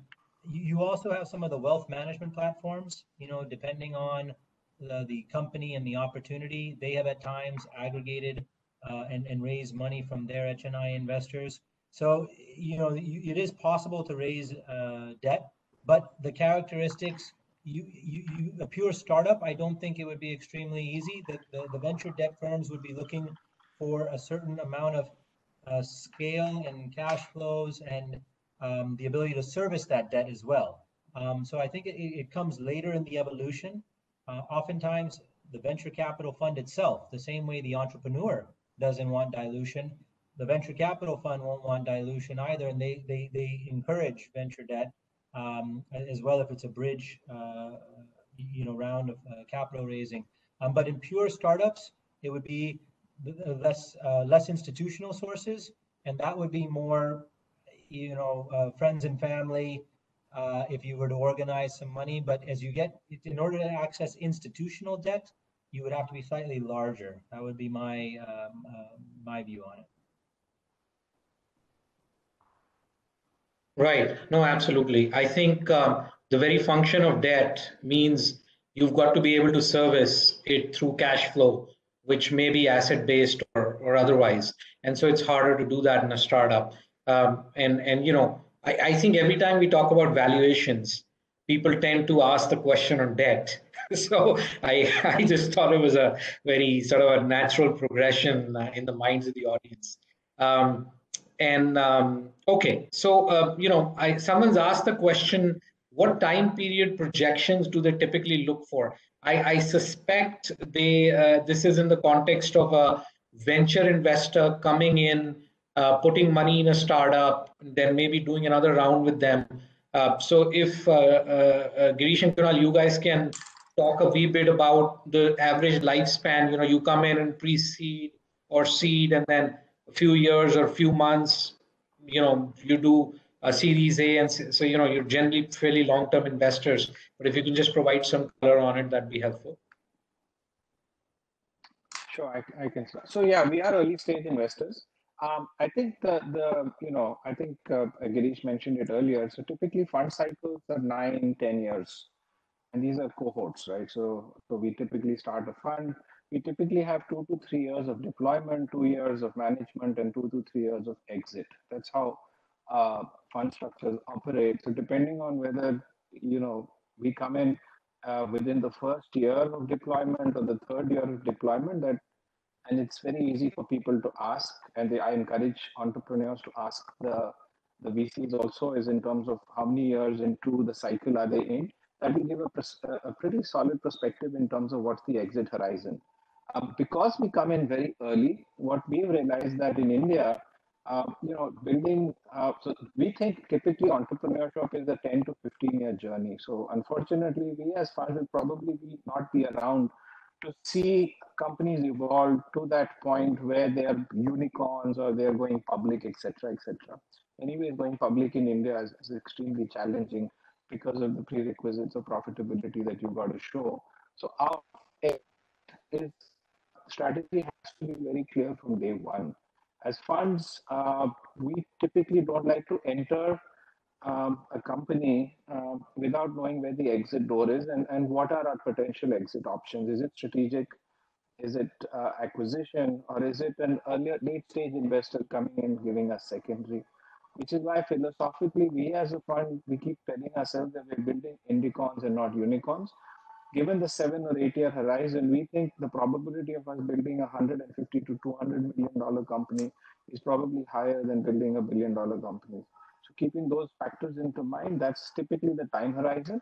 And our entry point and exit point is very clear to us. And therefore, it's very, very critical for us that if we are exiting at a 150 to 200 million, then our shareholding has what is our typical equity holding, and that could be after 2 to 3 rounds of investments and 1 to 2 rounds of a dilution, because we typically will not participate beyond 3 rounds of an investment. And therefore, our entry point, our check size, and our equity on day one is very, very important for us to know. I mean, these are all internal calculations we do before we make that investment. But long answer, but these are the different things that we look for.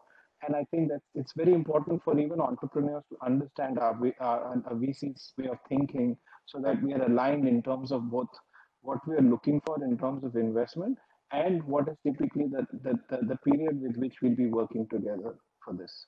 Girish? Absolutely, and I fully agree with you, Kunal. And I think, answering the question directly, as I said, at any given point in time, we are looking to fund for 18 to 24 months. So at least for that period of, fund utilization, I am looking at least a quarterly number, from a projections perspective. And beyond that, even if it's an annual number, I'm happy to look at it. But broadly, over a 5-year period, right at the gate, I want to know how much capital are you looking to deploy, So if it's a million now, then 18 months from now, what is it that you are looking to raise, and where will that take you? And that, to my mind, is extremely important, because, as Kunal said, our typical life cycles are 5 to 6 years, and I need to know, in 5 years, how much capital will get deployed, what will be my exit holding, and when I exit at a certain value, what will I make at a fund level.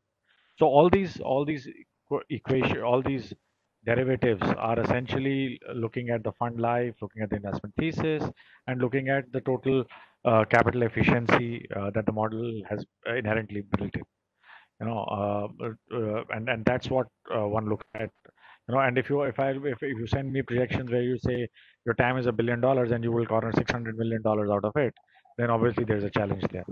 and therefore, some of those validations of the assumptions that you do when you build out some of these projections are extremely important. For us, at an early stage, at the stage at which we come in, the key assumptions around revenue model, how much is your customer going to pay you, what is your customer acquisition cost going to be, what are your overheads, etc., become slightly more significant because the pools of capital available from a deployment perspective are limited. But as you scale up, some of these questions go out of the window, literally, in that sense. And therefore, as entrepreneurs, anywhere between 3 to 5 years of projections, at least the first 6 to 8 quarters, on a quarterly basis, and beyond that, annual is something that I would look at before we would take a final call in terms of an investment decision. Great, great. Gentlemen, could each one of you, perhaps starting with Atul, talk a wee bit about one of the best deals that you've done, and why, and what is the worst deal you've done, and what were the learnings from it, so to speak.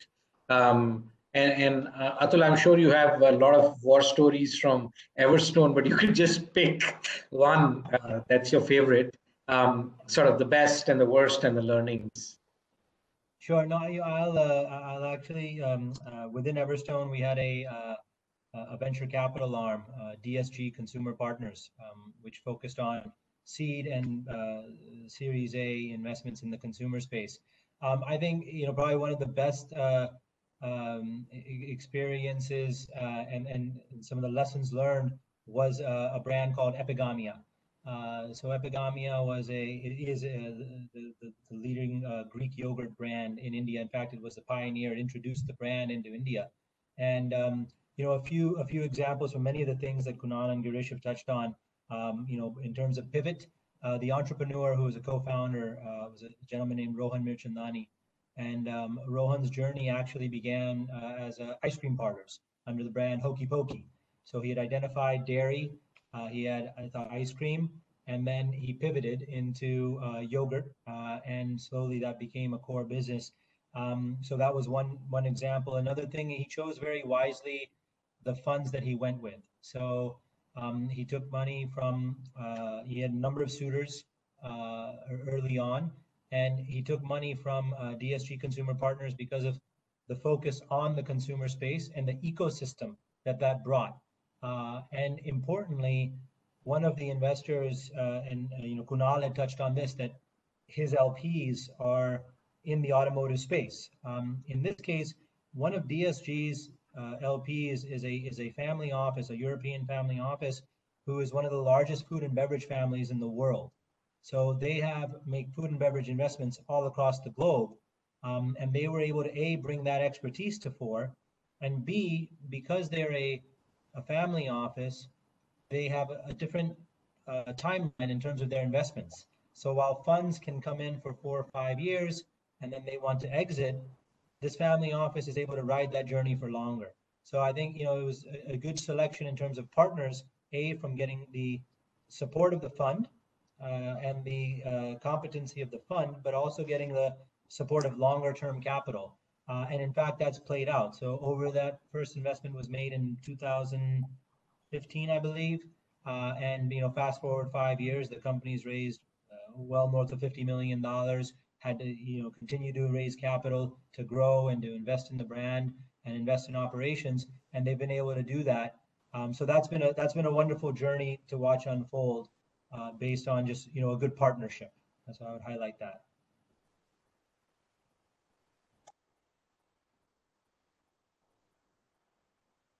Kunal? Sure. I think, well, if I look at the numbers and I look at my current AUM, I think our biggest exposure today is with the company called Rapido, which is a bike taxi company out of Bangalore. Of course, when they came to us, they wanted to build a marketplace for mini trucks for hyperlocal delivery. We loved the team, but we weren't sure about whether that was the right business opportunity for them. And we sort of talked to them about the potential of building two-wheeler,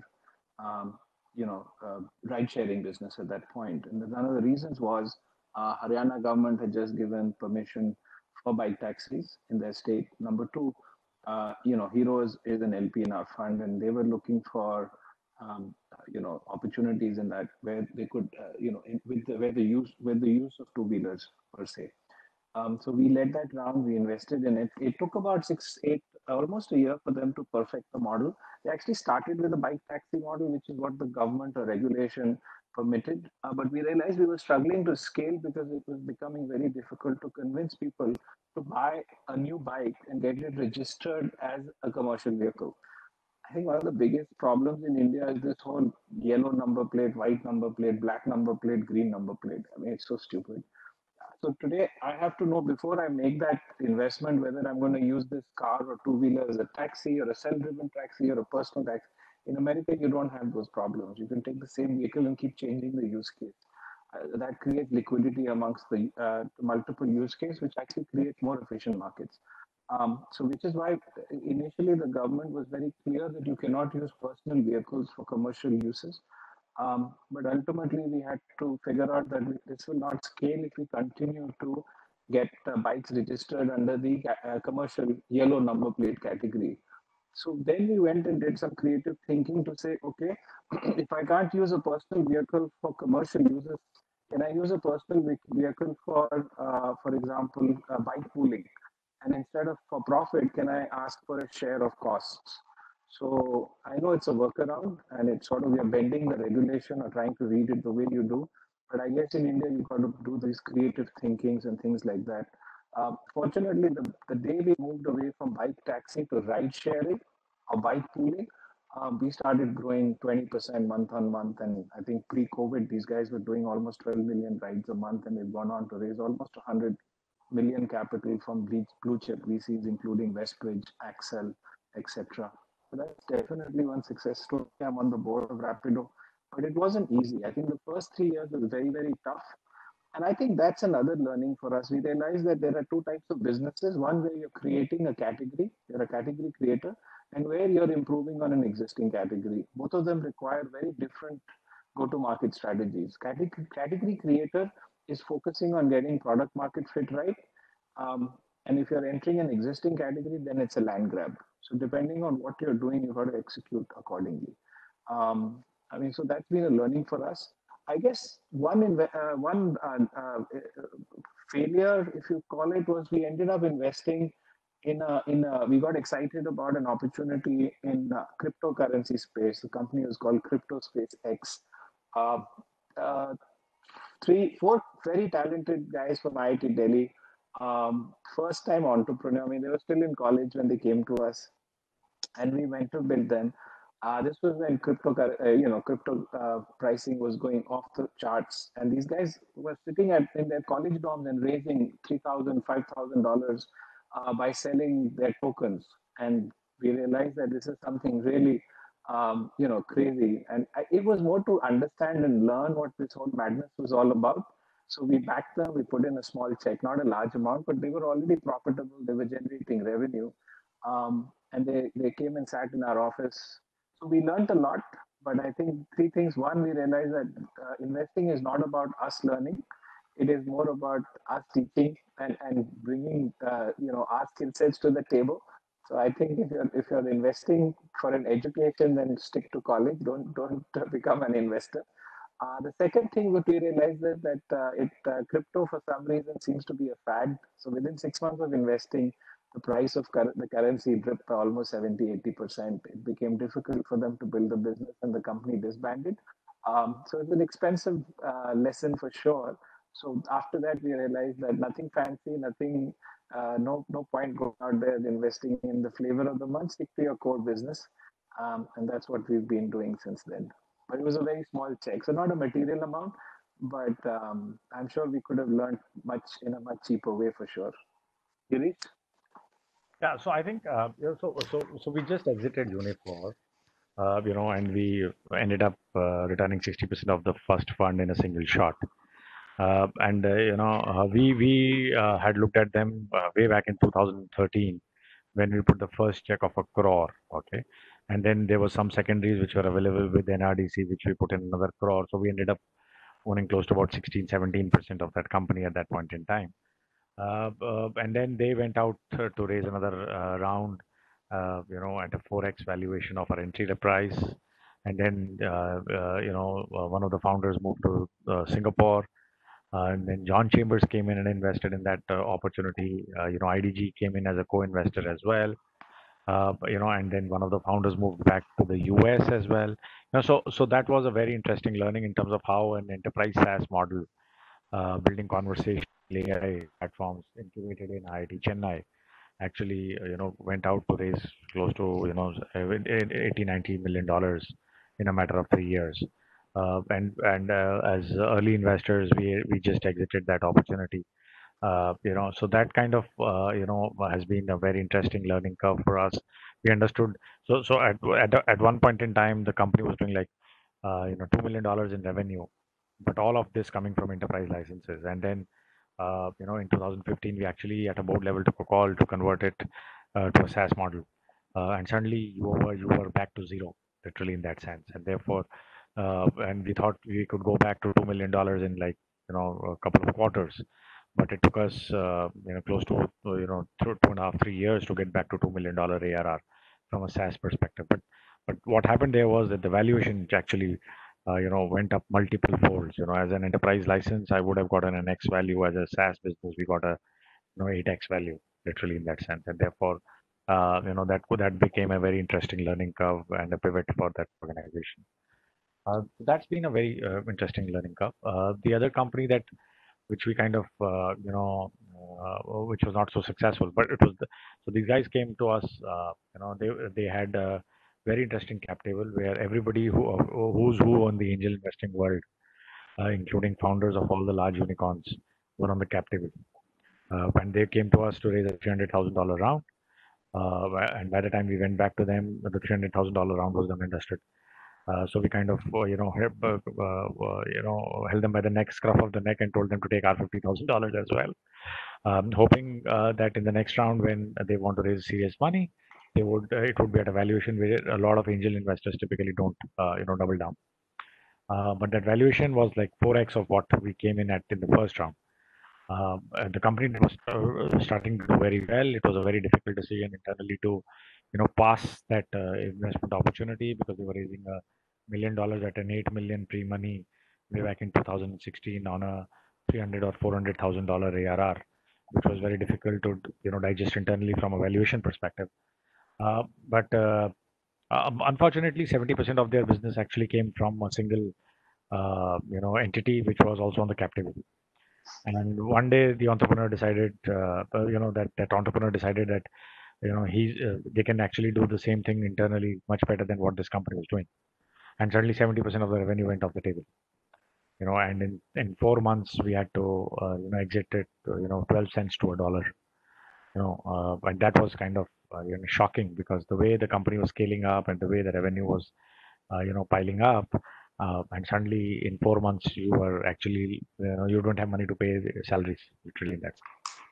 And so, and therefore, and we've been pushing back on the founder time and time again that, this concentration of risk that you have, because you have a single, customer who account for 60-70% of the revenue, is not a good place to be in. But they went to Techstars and they went through the entire hula hoop, but they just couldn't scale up other customers. And then when the rug got pulled from under their feet, there was no coming back. So that's been a great learning experience as well. One thing we at fund level talk about, what is called the anti-portfolio. Opportunities that you could have invested in, but you didn't. So that list is long and needs a couple of drinks in my system before I can start talking about some of that stuff. Thank you, gentlemen. And Girish, the anti-portfolio is probably a question we'll shy away from today. But we're trying to. We have about 15 to 20 more minutes left. We'll try to close at about 6:05. I know Kunal also has a hard stop around 6:10. So we'll shift over a little bit to the angel investing side, the second part of our discussion. For folks who are wanting to be angel investors, how can they start? Is there anything different they should be doing? So if I want to put 5 lakh, 10 lakh rupees in a startup, what are the pros and cons? Clearly, probably I would want to do it in an area of domain knowledge for me, but should that be the model? Should that not be the model? Should I get on the India Angel network or whatever, Mumbai Angel, so on and so forth. So, and then of course, lastly, is the criteria any different vis-a-vis the people component of the institutional VC? So, I know it's a very broad topic. It could probably last us a few hours to just cover all the questions I asked, and it's highly unfair to ask it in all composite. But just in the interest of time, perhaps Atul, we can start with you. You can talk a little bit about your view of angel investing, its differences, and then we can move to Kunal and Girish. Thank you. Sure, I'll be brief on this one because I'm actually trying to learn more about this myself. So I think it's something definitely that is interesting. I've been fortunate because of what I do, because I know a lot of fund. I think when you're doing angel investing, ideally for me, I don't have a domain expertise necessarily, so I try to find people who are smart and piggyback. So I've had the opportunity for the few angel investments that I've made have been through funds where, because of goodwill and because I've helped them with other aspects of their business, they let me, come into some of their deals. But in general, I would just say it's something where you do, as you mentioned, you need to have either some domain expertise or you need to be with somebody who has that domain expertise and at least knows whether or not there's a fighting chance of survival, because you are at that extreme side of the risk spectrum. But Kunal and Girish will probably have more substantive views to share on that. Yeah, sure. So first of all, my question is, why do you want to be an angel investor? It sounds no. So I've been an angel investor, of course. So I've learned from my mistakes. I think there are a couple of rulings, of course. One is, first of all, yeah, it's tough to find good deals. So first, start by telling you that from an entrepreneur's point of view, fundraising in terms of there is a waterfall that entrepreneurs themselves follow. Their first port of call will be blue chip VCs. I mean, let's face it, if we're all entrepreneurs, that's where we'd want to start as well, right? Then if they're not getting, either they don't have access to them or they're turned away from them, then they go to the next tier of, which are maybe the second, not the blue chip VCs, but the second ones, the seed investors and things like that. Then they go to these angel platforms, etc., etc. So as you can see, there is a filter that happens. So ultimately, unfortunately, many of the deals that come to and companies which are looking at angel investors are maybe not in the top 20% of the quality of founders that you want to back in the first place.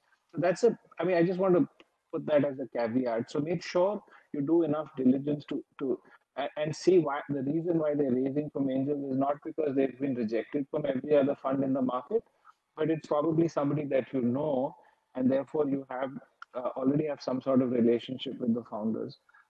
Second is, first of all, you should probably definitely have a high enough net worth and liquid assets of maybe, I don't know the number, 2 crores, 4 crores, 6 crores, it depends. It's a personal thing. And do not put more than 2 to 5% of your total liquid assets in this asset class because it's highly volatile. And there is a probability of, if you ending up with zero returns, writing off every single check that you make. Third is, it's rather like, think of it like roulette, where you're going to put, I don't know what it's, roulette has 36 numbers on the table. So you're going to have to make at least 36 investments before you can get a return on one of them. Think of it like that. I think the number is 20. There are enough people who've done that analysis. Don't do angel investment and stop at 5 or 6. Keep going till you have at least 20 investments. Only then will you probably recover all your money, and you'll have to make probably 30 investments if you want to start probably delivering a 2 to 3x on what you've made. So those are the different things. I mean, in my selfish interest, I would say that if you're looking to deploy certain amounts of capital, you should always consider coming in as an LP but that again, most LPs have a slightly higher threshold level. LPs, funds, by the way they operate, are professional investors who actually ultimately help you diversify your investments across these 25 so-called investments, which is typically what a fund will do. So in a way, funds like Yournest and Advantedge actually act as angel investment platforms where your capital is getting distributed amongst those 25, and you've got professionals who are making those sound decisions. And I'm not trying to raise capital here. What I'm saying is that if you have the ability to do both, angel investment is a great idea to understand what's going on, but make an investment in an area that you're already very good at. It could be an existing domain where you're bringing value to a founder.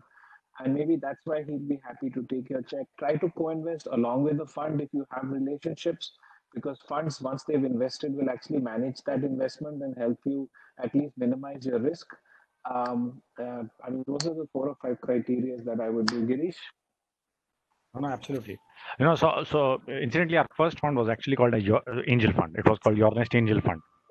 And the reason we did that was essentially because when we started in 2011, there were angel networks, but the early stage VC asset class was still evolving, and there was literally no angel fund. So we actually went out and created a category in itself called angel fund. And that was a time when SEBI allowed you to take 25 lakh rupee commitments from your investors. Today that threshold is a crore at least.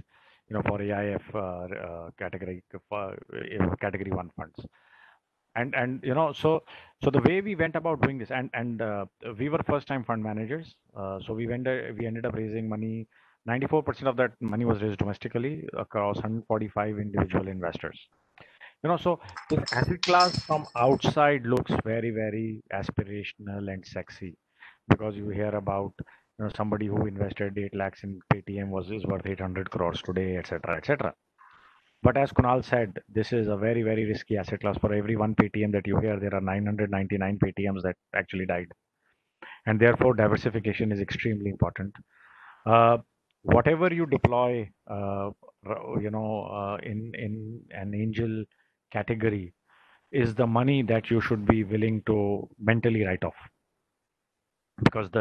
Because if you're not diversified well enough, and not stay long enough, the chances that you will see that money back is extremely, extremely poor. And therefore, as Kunal rightly said, not more than 2, 4, 5% of your investable surplus goes into an asset class like that. Potentially, you could make 3x, but and that will give you a couple of tens of bips alpha on your entire portfolio from an investment perspective. Is essentially an asset diversification strategy. The money that you deploy here should be the money that you can actually put up in a pile of paper and light fire and सिको your हाथ, literally in that sense. उससे ज़्यादा मत करना इस asset class में. It's and diversification and timeliness and founders that you are comfortable working with are the 3 things that you should look at. A lot of entrepreneurs go out and raise friends, family round, as they call them. People, they pull capital from 5-10 people to 5 lakhs each, raise a 40-50 lakh corpus and go out and start try and get a product market fit. Do that only if you know the founder well and you have confidence in their capabilities. Just taking a punt on somebody you don't know is probably not the right thing to do, or the best thing to do for you. Thank you, gentlemen. So just to extend that argument a wee bit, let's say I have a dear friend who I've known for 10 years, comes up with an idea that I don't really know much about, and is raising a round. As professional venture capitalists, would you advise putting money in it? Girish? Depends on the ticket size, depends on your understanding, your relationship with the founder. A lot of this stuff that we do between friends is essentially moral in nature, not necessarily fiduciary. And therefore, if you have that level of comfort, in the founder and his ability to deliver, and if there are some early signs that you can validate, speaking to his customers or speaking to his employees, other founders, etc., you can take a call, okay? But as I said, just doing 1 or 2 or 5 is not sufficient. And therefore, if you want to deploy a crore in this asset class or 50 lakhs in this asset class, do it in 2, 3, 3, 4, 4 lakh chips, and spread the risk. Because at that stage, mortality is 90-95%, and therefore you have to understand the risks that get associated with that high level of mortality. If you don't understand some of those risks and you hope that you will put 5 lakhs and get 50 lakhs 5 years from now, that's like being unreal. Yeah, I was just going to add one again, just adding on again. If you cannot evaluate if you like somebody or you get posed an opportunity, what I find is find somebody who is qualified to evaluate it a little bit better than you are, right? And then that helps you at least know, is it in the funnel of potentially getting you a return? Are they viable? But someone like Kunal, like Girish, like other people who you might have in your network, maybe people from that industry, can tell you, is this a potentially viable business opportunity? Then you take the risk, and knowingly, but at least your eyes wide open that it has the potential to be successful.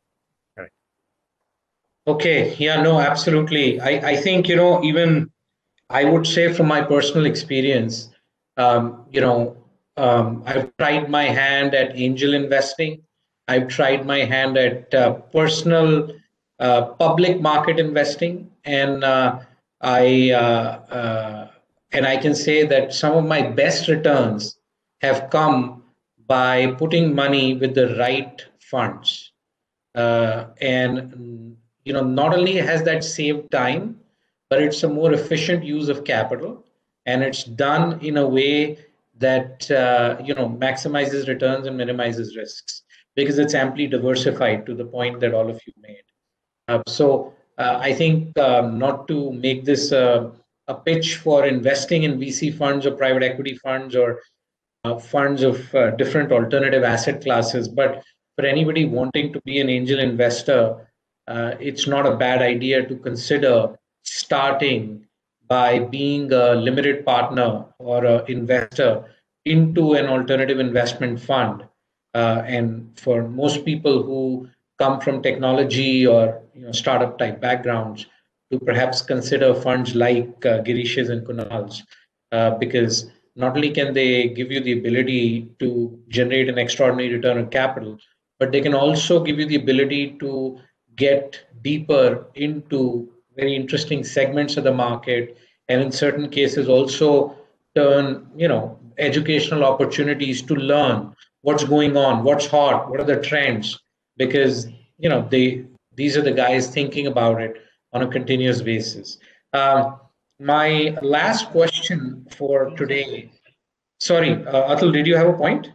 Just to finish what you were saying, it's interesting that some of the largest, it's not just HNIs and individuals, but some of the largest families in the country follow the strategy that you just outlined. They invested with funds to understand, get exposure, and now then they started, perhaps getting onto their own, but it's an excellent learning ground. I just wanted to share that.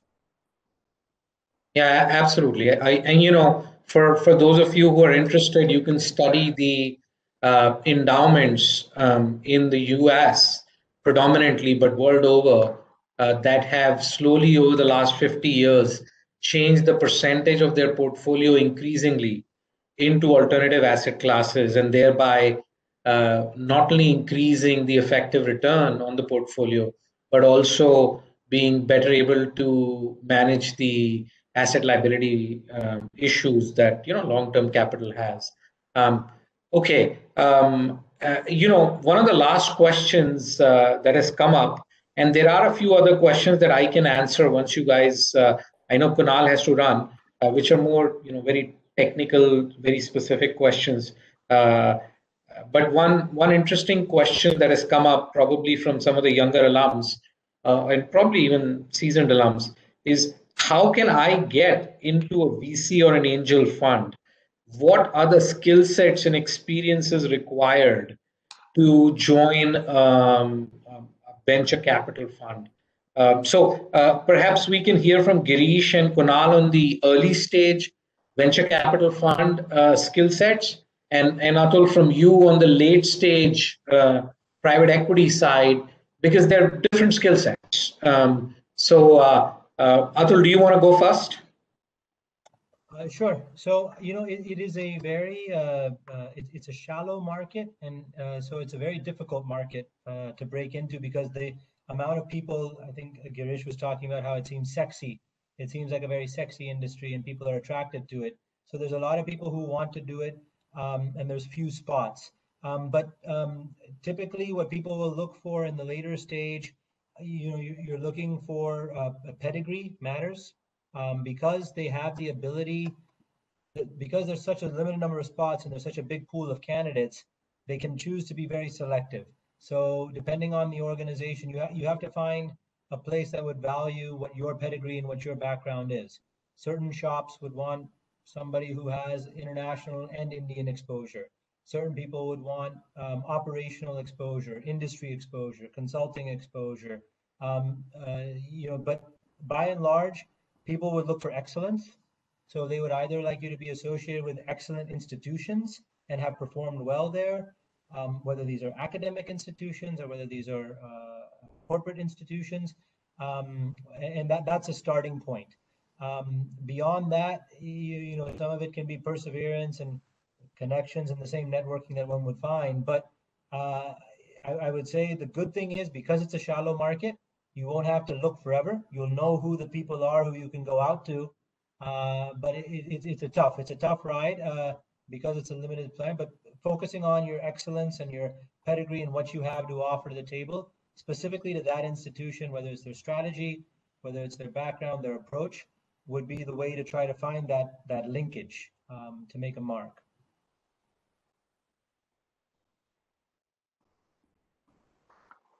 Yeah, so I can go next. No, so you're right. I mean, because typically the size of funds are pretty small, they're not very large. And because we run on a cohort-based system. So I guess the skill sets required are also vary depending on the structure and the focus of a fund. So for example, very, very early stage funds like ours at least, so even I would define startups in different stages. So there is the -1 to 0, which are founders who want to become entrepreneurs, still don't know what they do. That's typically what we call mentor building. And there's 0 to 1, which are people who have just started and now trying to build product market fit, proof of concept, and proof of acceptance.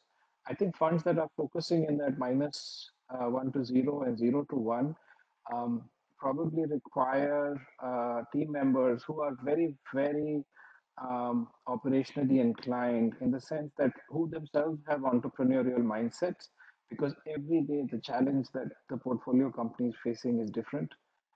You cannot manage a portfolio like that by an Excel sheet, because unfortunately India is such a complex and complicated market where the environment changes every day. So even our investment decisions have never, ever, ever been based on what a company submits to us in terms of a business plan.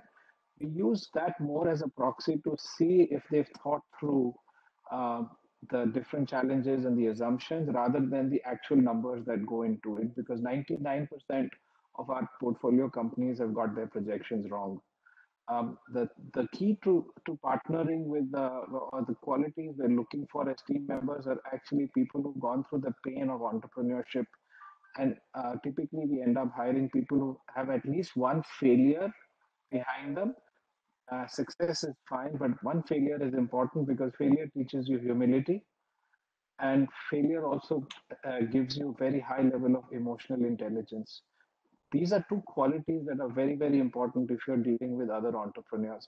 We don't want our team members to be arrogant, to think that if I'm providing capital, they have to listen to what we have to do. Ultimately, we are in there with them. We are helping them on a day-to-day basis. And conversely, what we have seen is entrepreneurs are more willing to listen to people who actually built companies themselves and have gone through that process. Um, uh, they will probably not listen to the same with the same level of intent if they're talking to people who've always been consultants or have been career VCs. And this is at early stage. But when you go from the 1 to 10 kind of stage, then the skill set becomes highly different. Now you're talking about investors who have experience in the area of scaling, who understand metrics, who are now getting more and more structured. So companies who are now in that stage of operations need to create organizational structures and matrices and KPIs and targets and monitor them on a different basis. Now that's more structured way of thinking. And that is where people who are actually career VCs or investors will probably succeed much better. So those are the ways we sort of look at different phases of startups and match that to the different types of investors and therefore the different types of skill sets and the different types of people we should hire compared to those who are doing late stage investments or growth. Girish? So I think it's important to also everything Kunal said is absolutely on the dot. I think what one needs to also understand is what is the core functions that a VC does. Okay, so there is this entire fundraise that happens.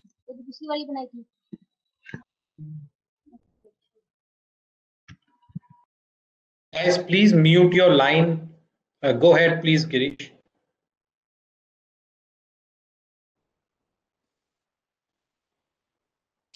Girish, you're muted there. Just unmute yourself. I'm sorry. Okay. Yeah, so I'm saying, so it's a function of how the entire VC firm is structured. Okay, there are clearly 3-4 roles that come to mind. One is this entire fundraise role. So if you have worked in a fund of fund, or if you worked in, in markets where you have access to, ultra HNIs, relationship guys, etc. A fundraising role is an extremely interesting, evolution. The other role is this entire role about portfolio management. So how do you, each fund will have 15, 20, 25 companies that they are managing at a point in time. And therefore, do you have the operational expertise and the skill set to be able to, add value there? So that's the other vertical that is potential.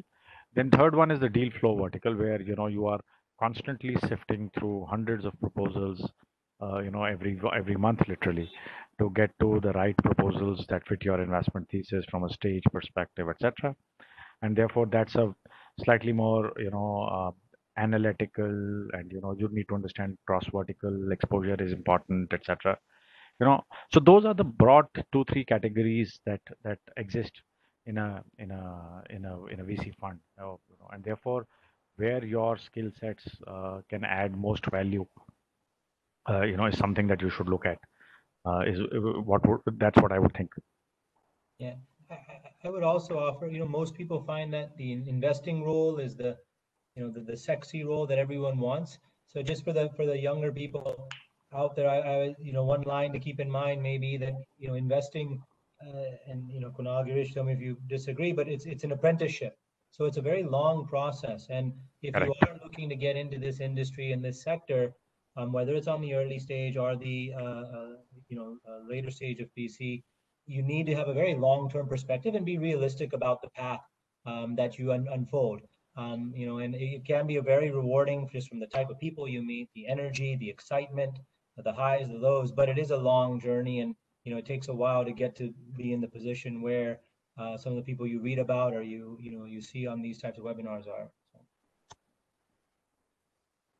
Yeah, absolutely, gentlemen. One last point I'd like to add is most people think of VCs or investing as a job of deploying capital. We like to joke amongst our team that even a monkey can throw a dart on the wall and deploy capital. Our real work actually starts once the money hits the bank, and after that, it's a lot of grunt work. It's a lot of strategy thinking, execution, management, KPI, customer, blah blah blah. That's the dirty work. And pressure. And pressure.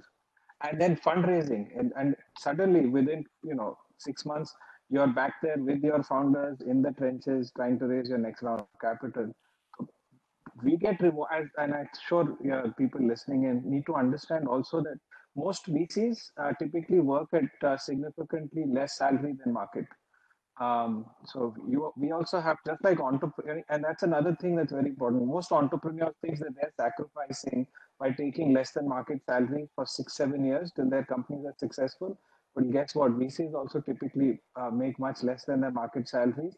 And we work for what's called a carry earnout structure, which we only get paid if we are able to deliver superior returns to our investors.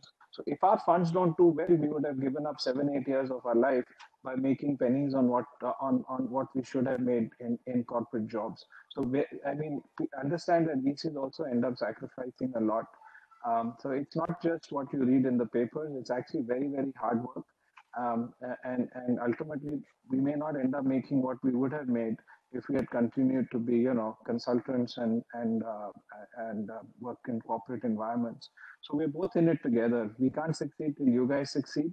And for us also, it's an 8 to 9 year journey before we make decent amounts of return.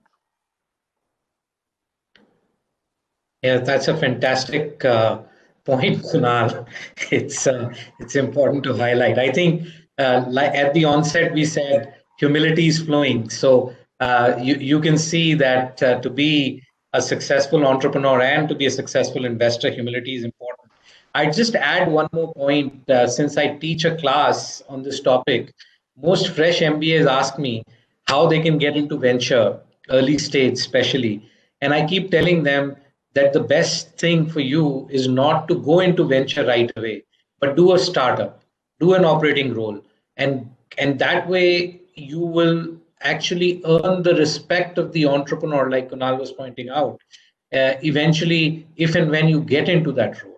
And unless you've actually sort of gone through the trenches yourself, it's not something that's easy to do. And I think that's also reflective on our panel today.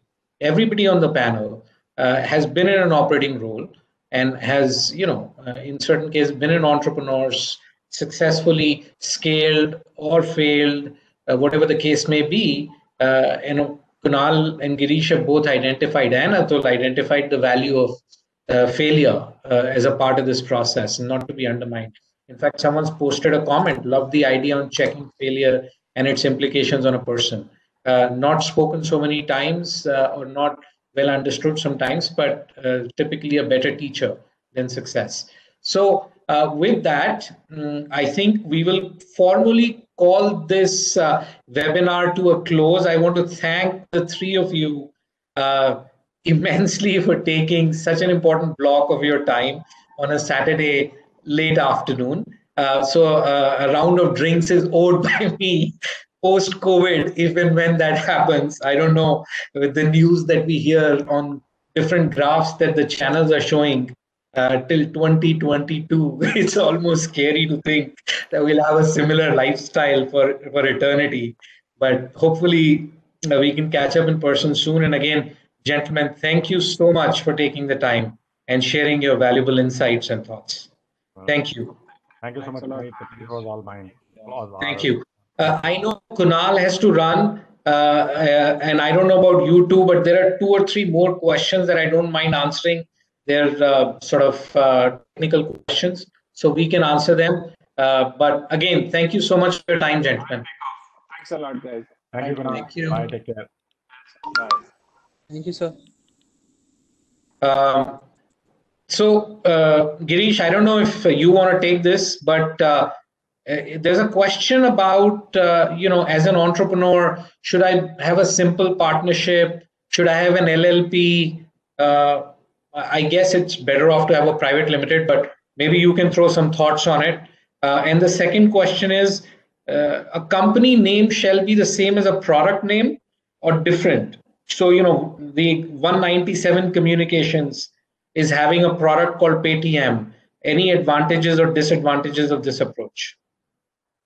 So let me answer the first question first. I think if you are in the long haul, then I think, expecting investors to come in an LLP is being unreal. And therefore, putting a private limited structure around it will save you the hassle of reincorporating and, the entire flip structure, etc. So if you are in the long haul, I know it's paperwork, it's cost, it's time, but it's better to put a private limited company, right up front and get it done and dusted.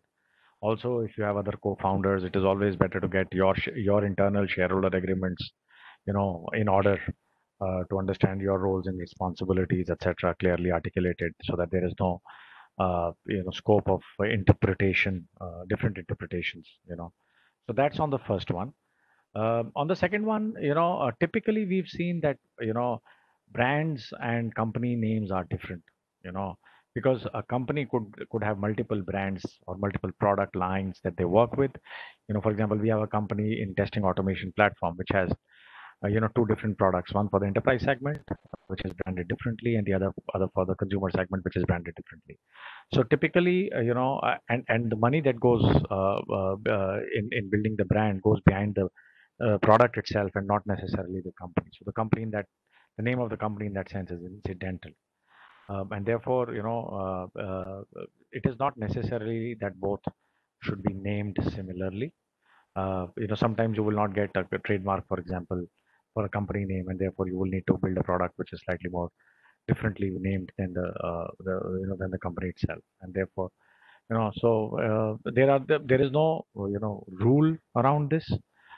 Typically we've seen that if a company has a vision to build multiple products, then the product names and the company names are generally different. I hope that answers it.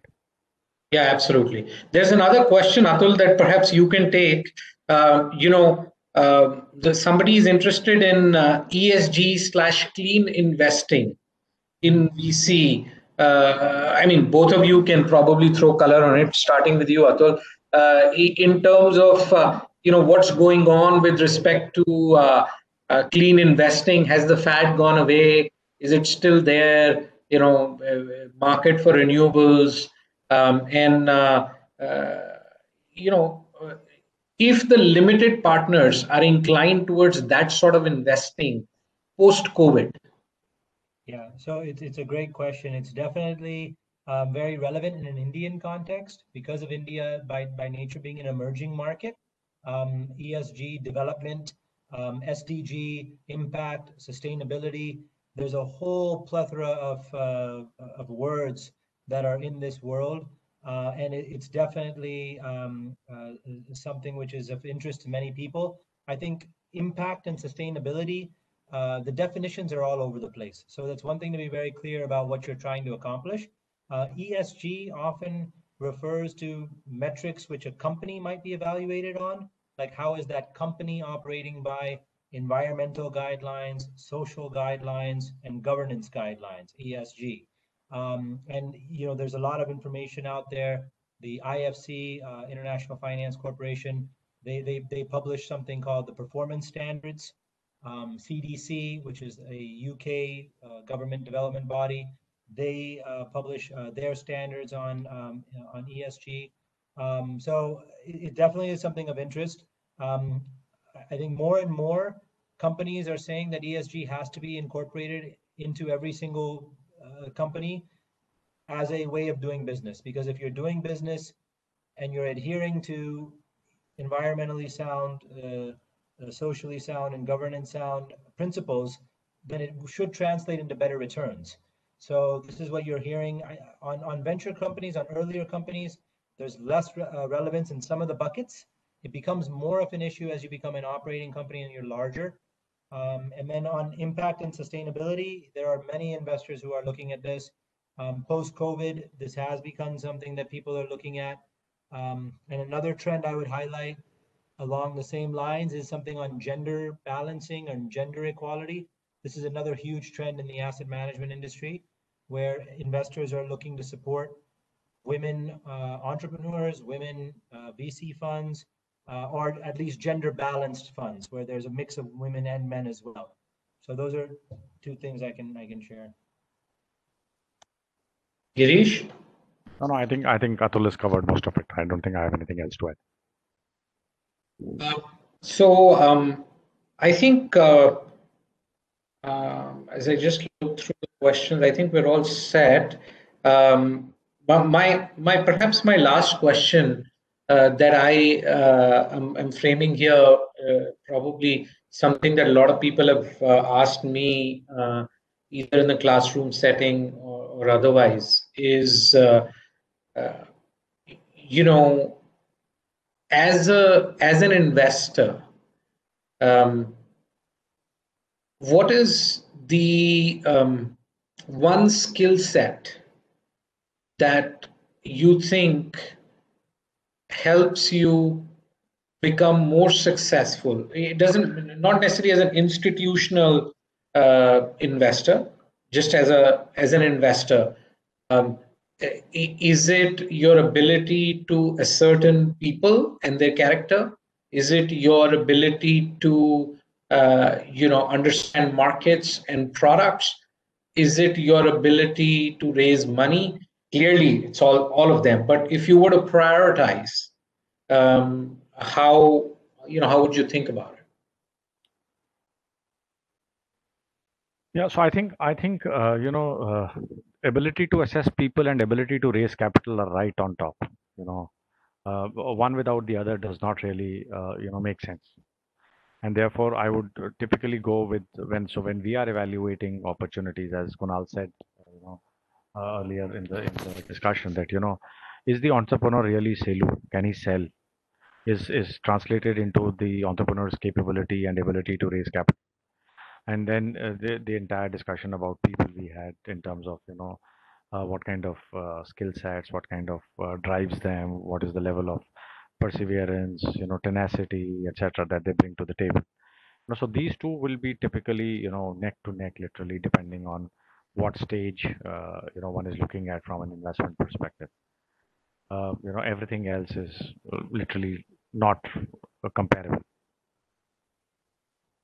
Yeah, I think one thing I can, from the investors that that I've worked with and that I've evaluated over times, the ones that are successful over a sustainable and over a long period of time, they're also very disciplined, and they're disciplined in terms of their approach, their focus, and the same way that an entrepreneur, because it is many common traits between a venture capitalist and an entrepreneur, and who's running a company, because in many similar traits, but having that discipline to maintain your focus, stick to your knitting, and have the perseverance to ride it out. Ultimately, if you can do that on a repeatable basis, you have the chance to yield results, is what I've noticed from the folks that I've worked with. Yeah, absolutely, Atul. Okay, gentlemen. So I know you've been very generous with your time. We're already overboard with a few minutes. So I don't want to hold you back on a Saturday evening. Thank you so much. So we'll formally call this to a close. And again, really appreciate you guys taking the time. Thank you so much. Thank you so much, Punnet. Have a great weekend, guys. Yeah, pleasure meeting you, Atul. And thank you, everyone. Bye. Likewise, Girish. Take care. Bye-bye.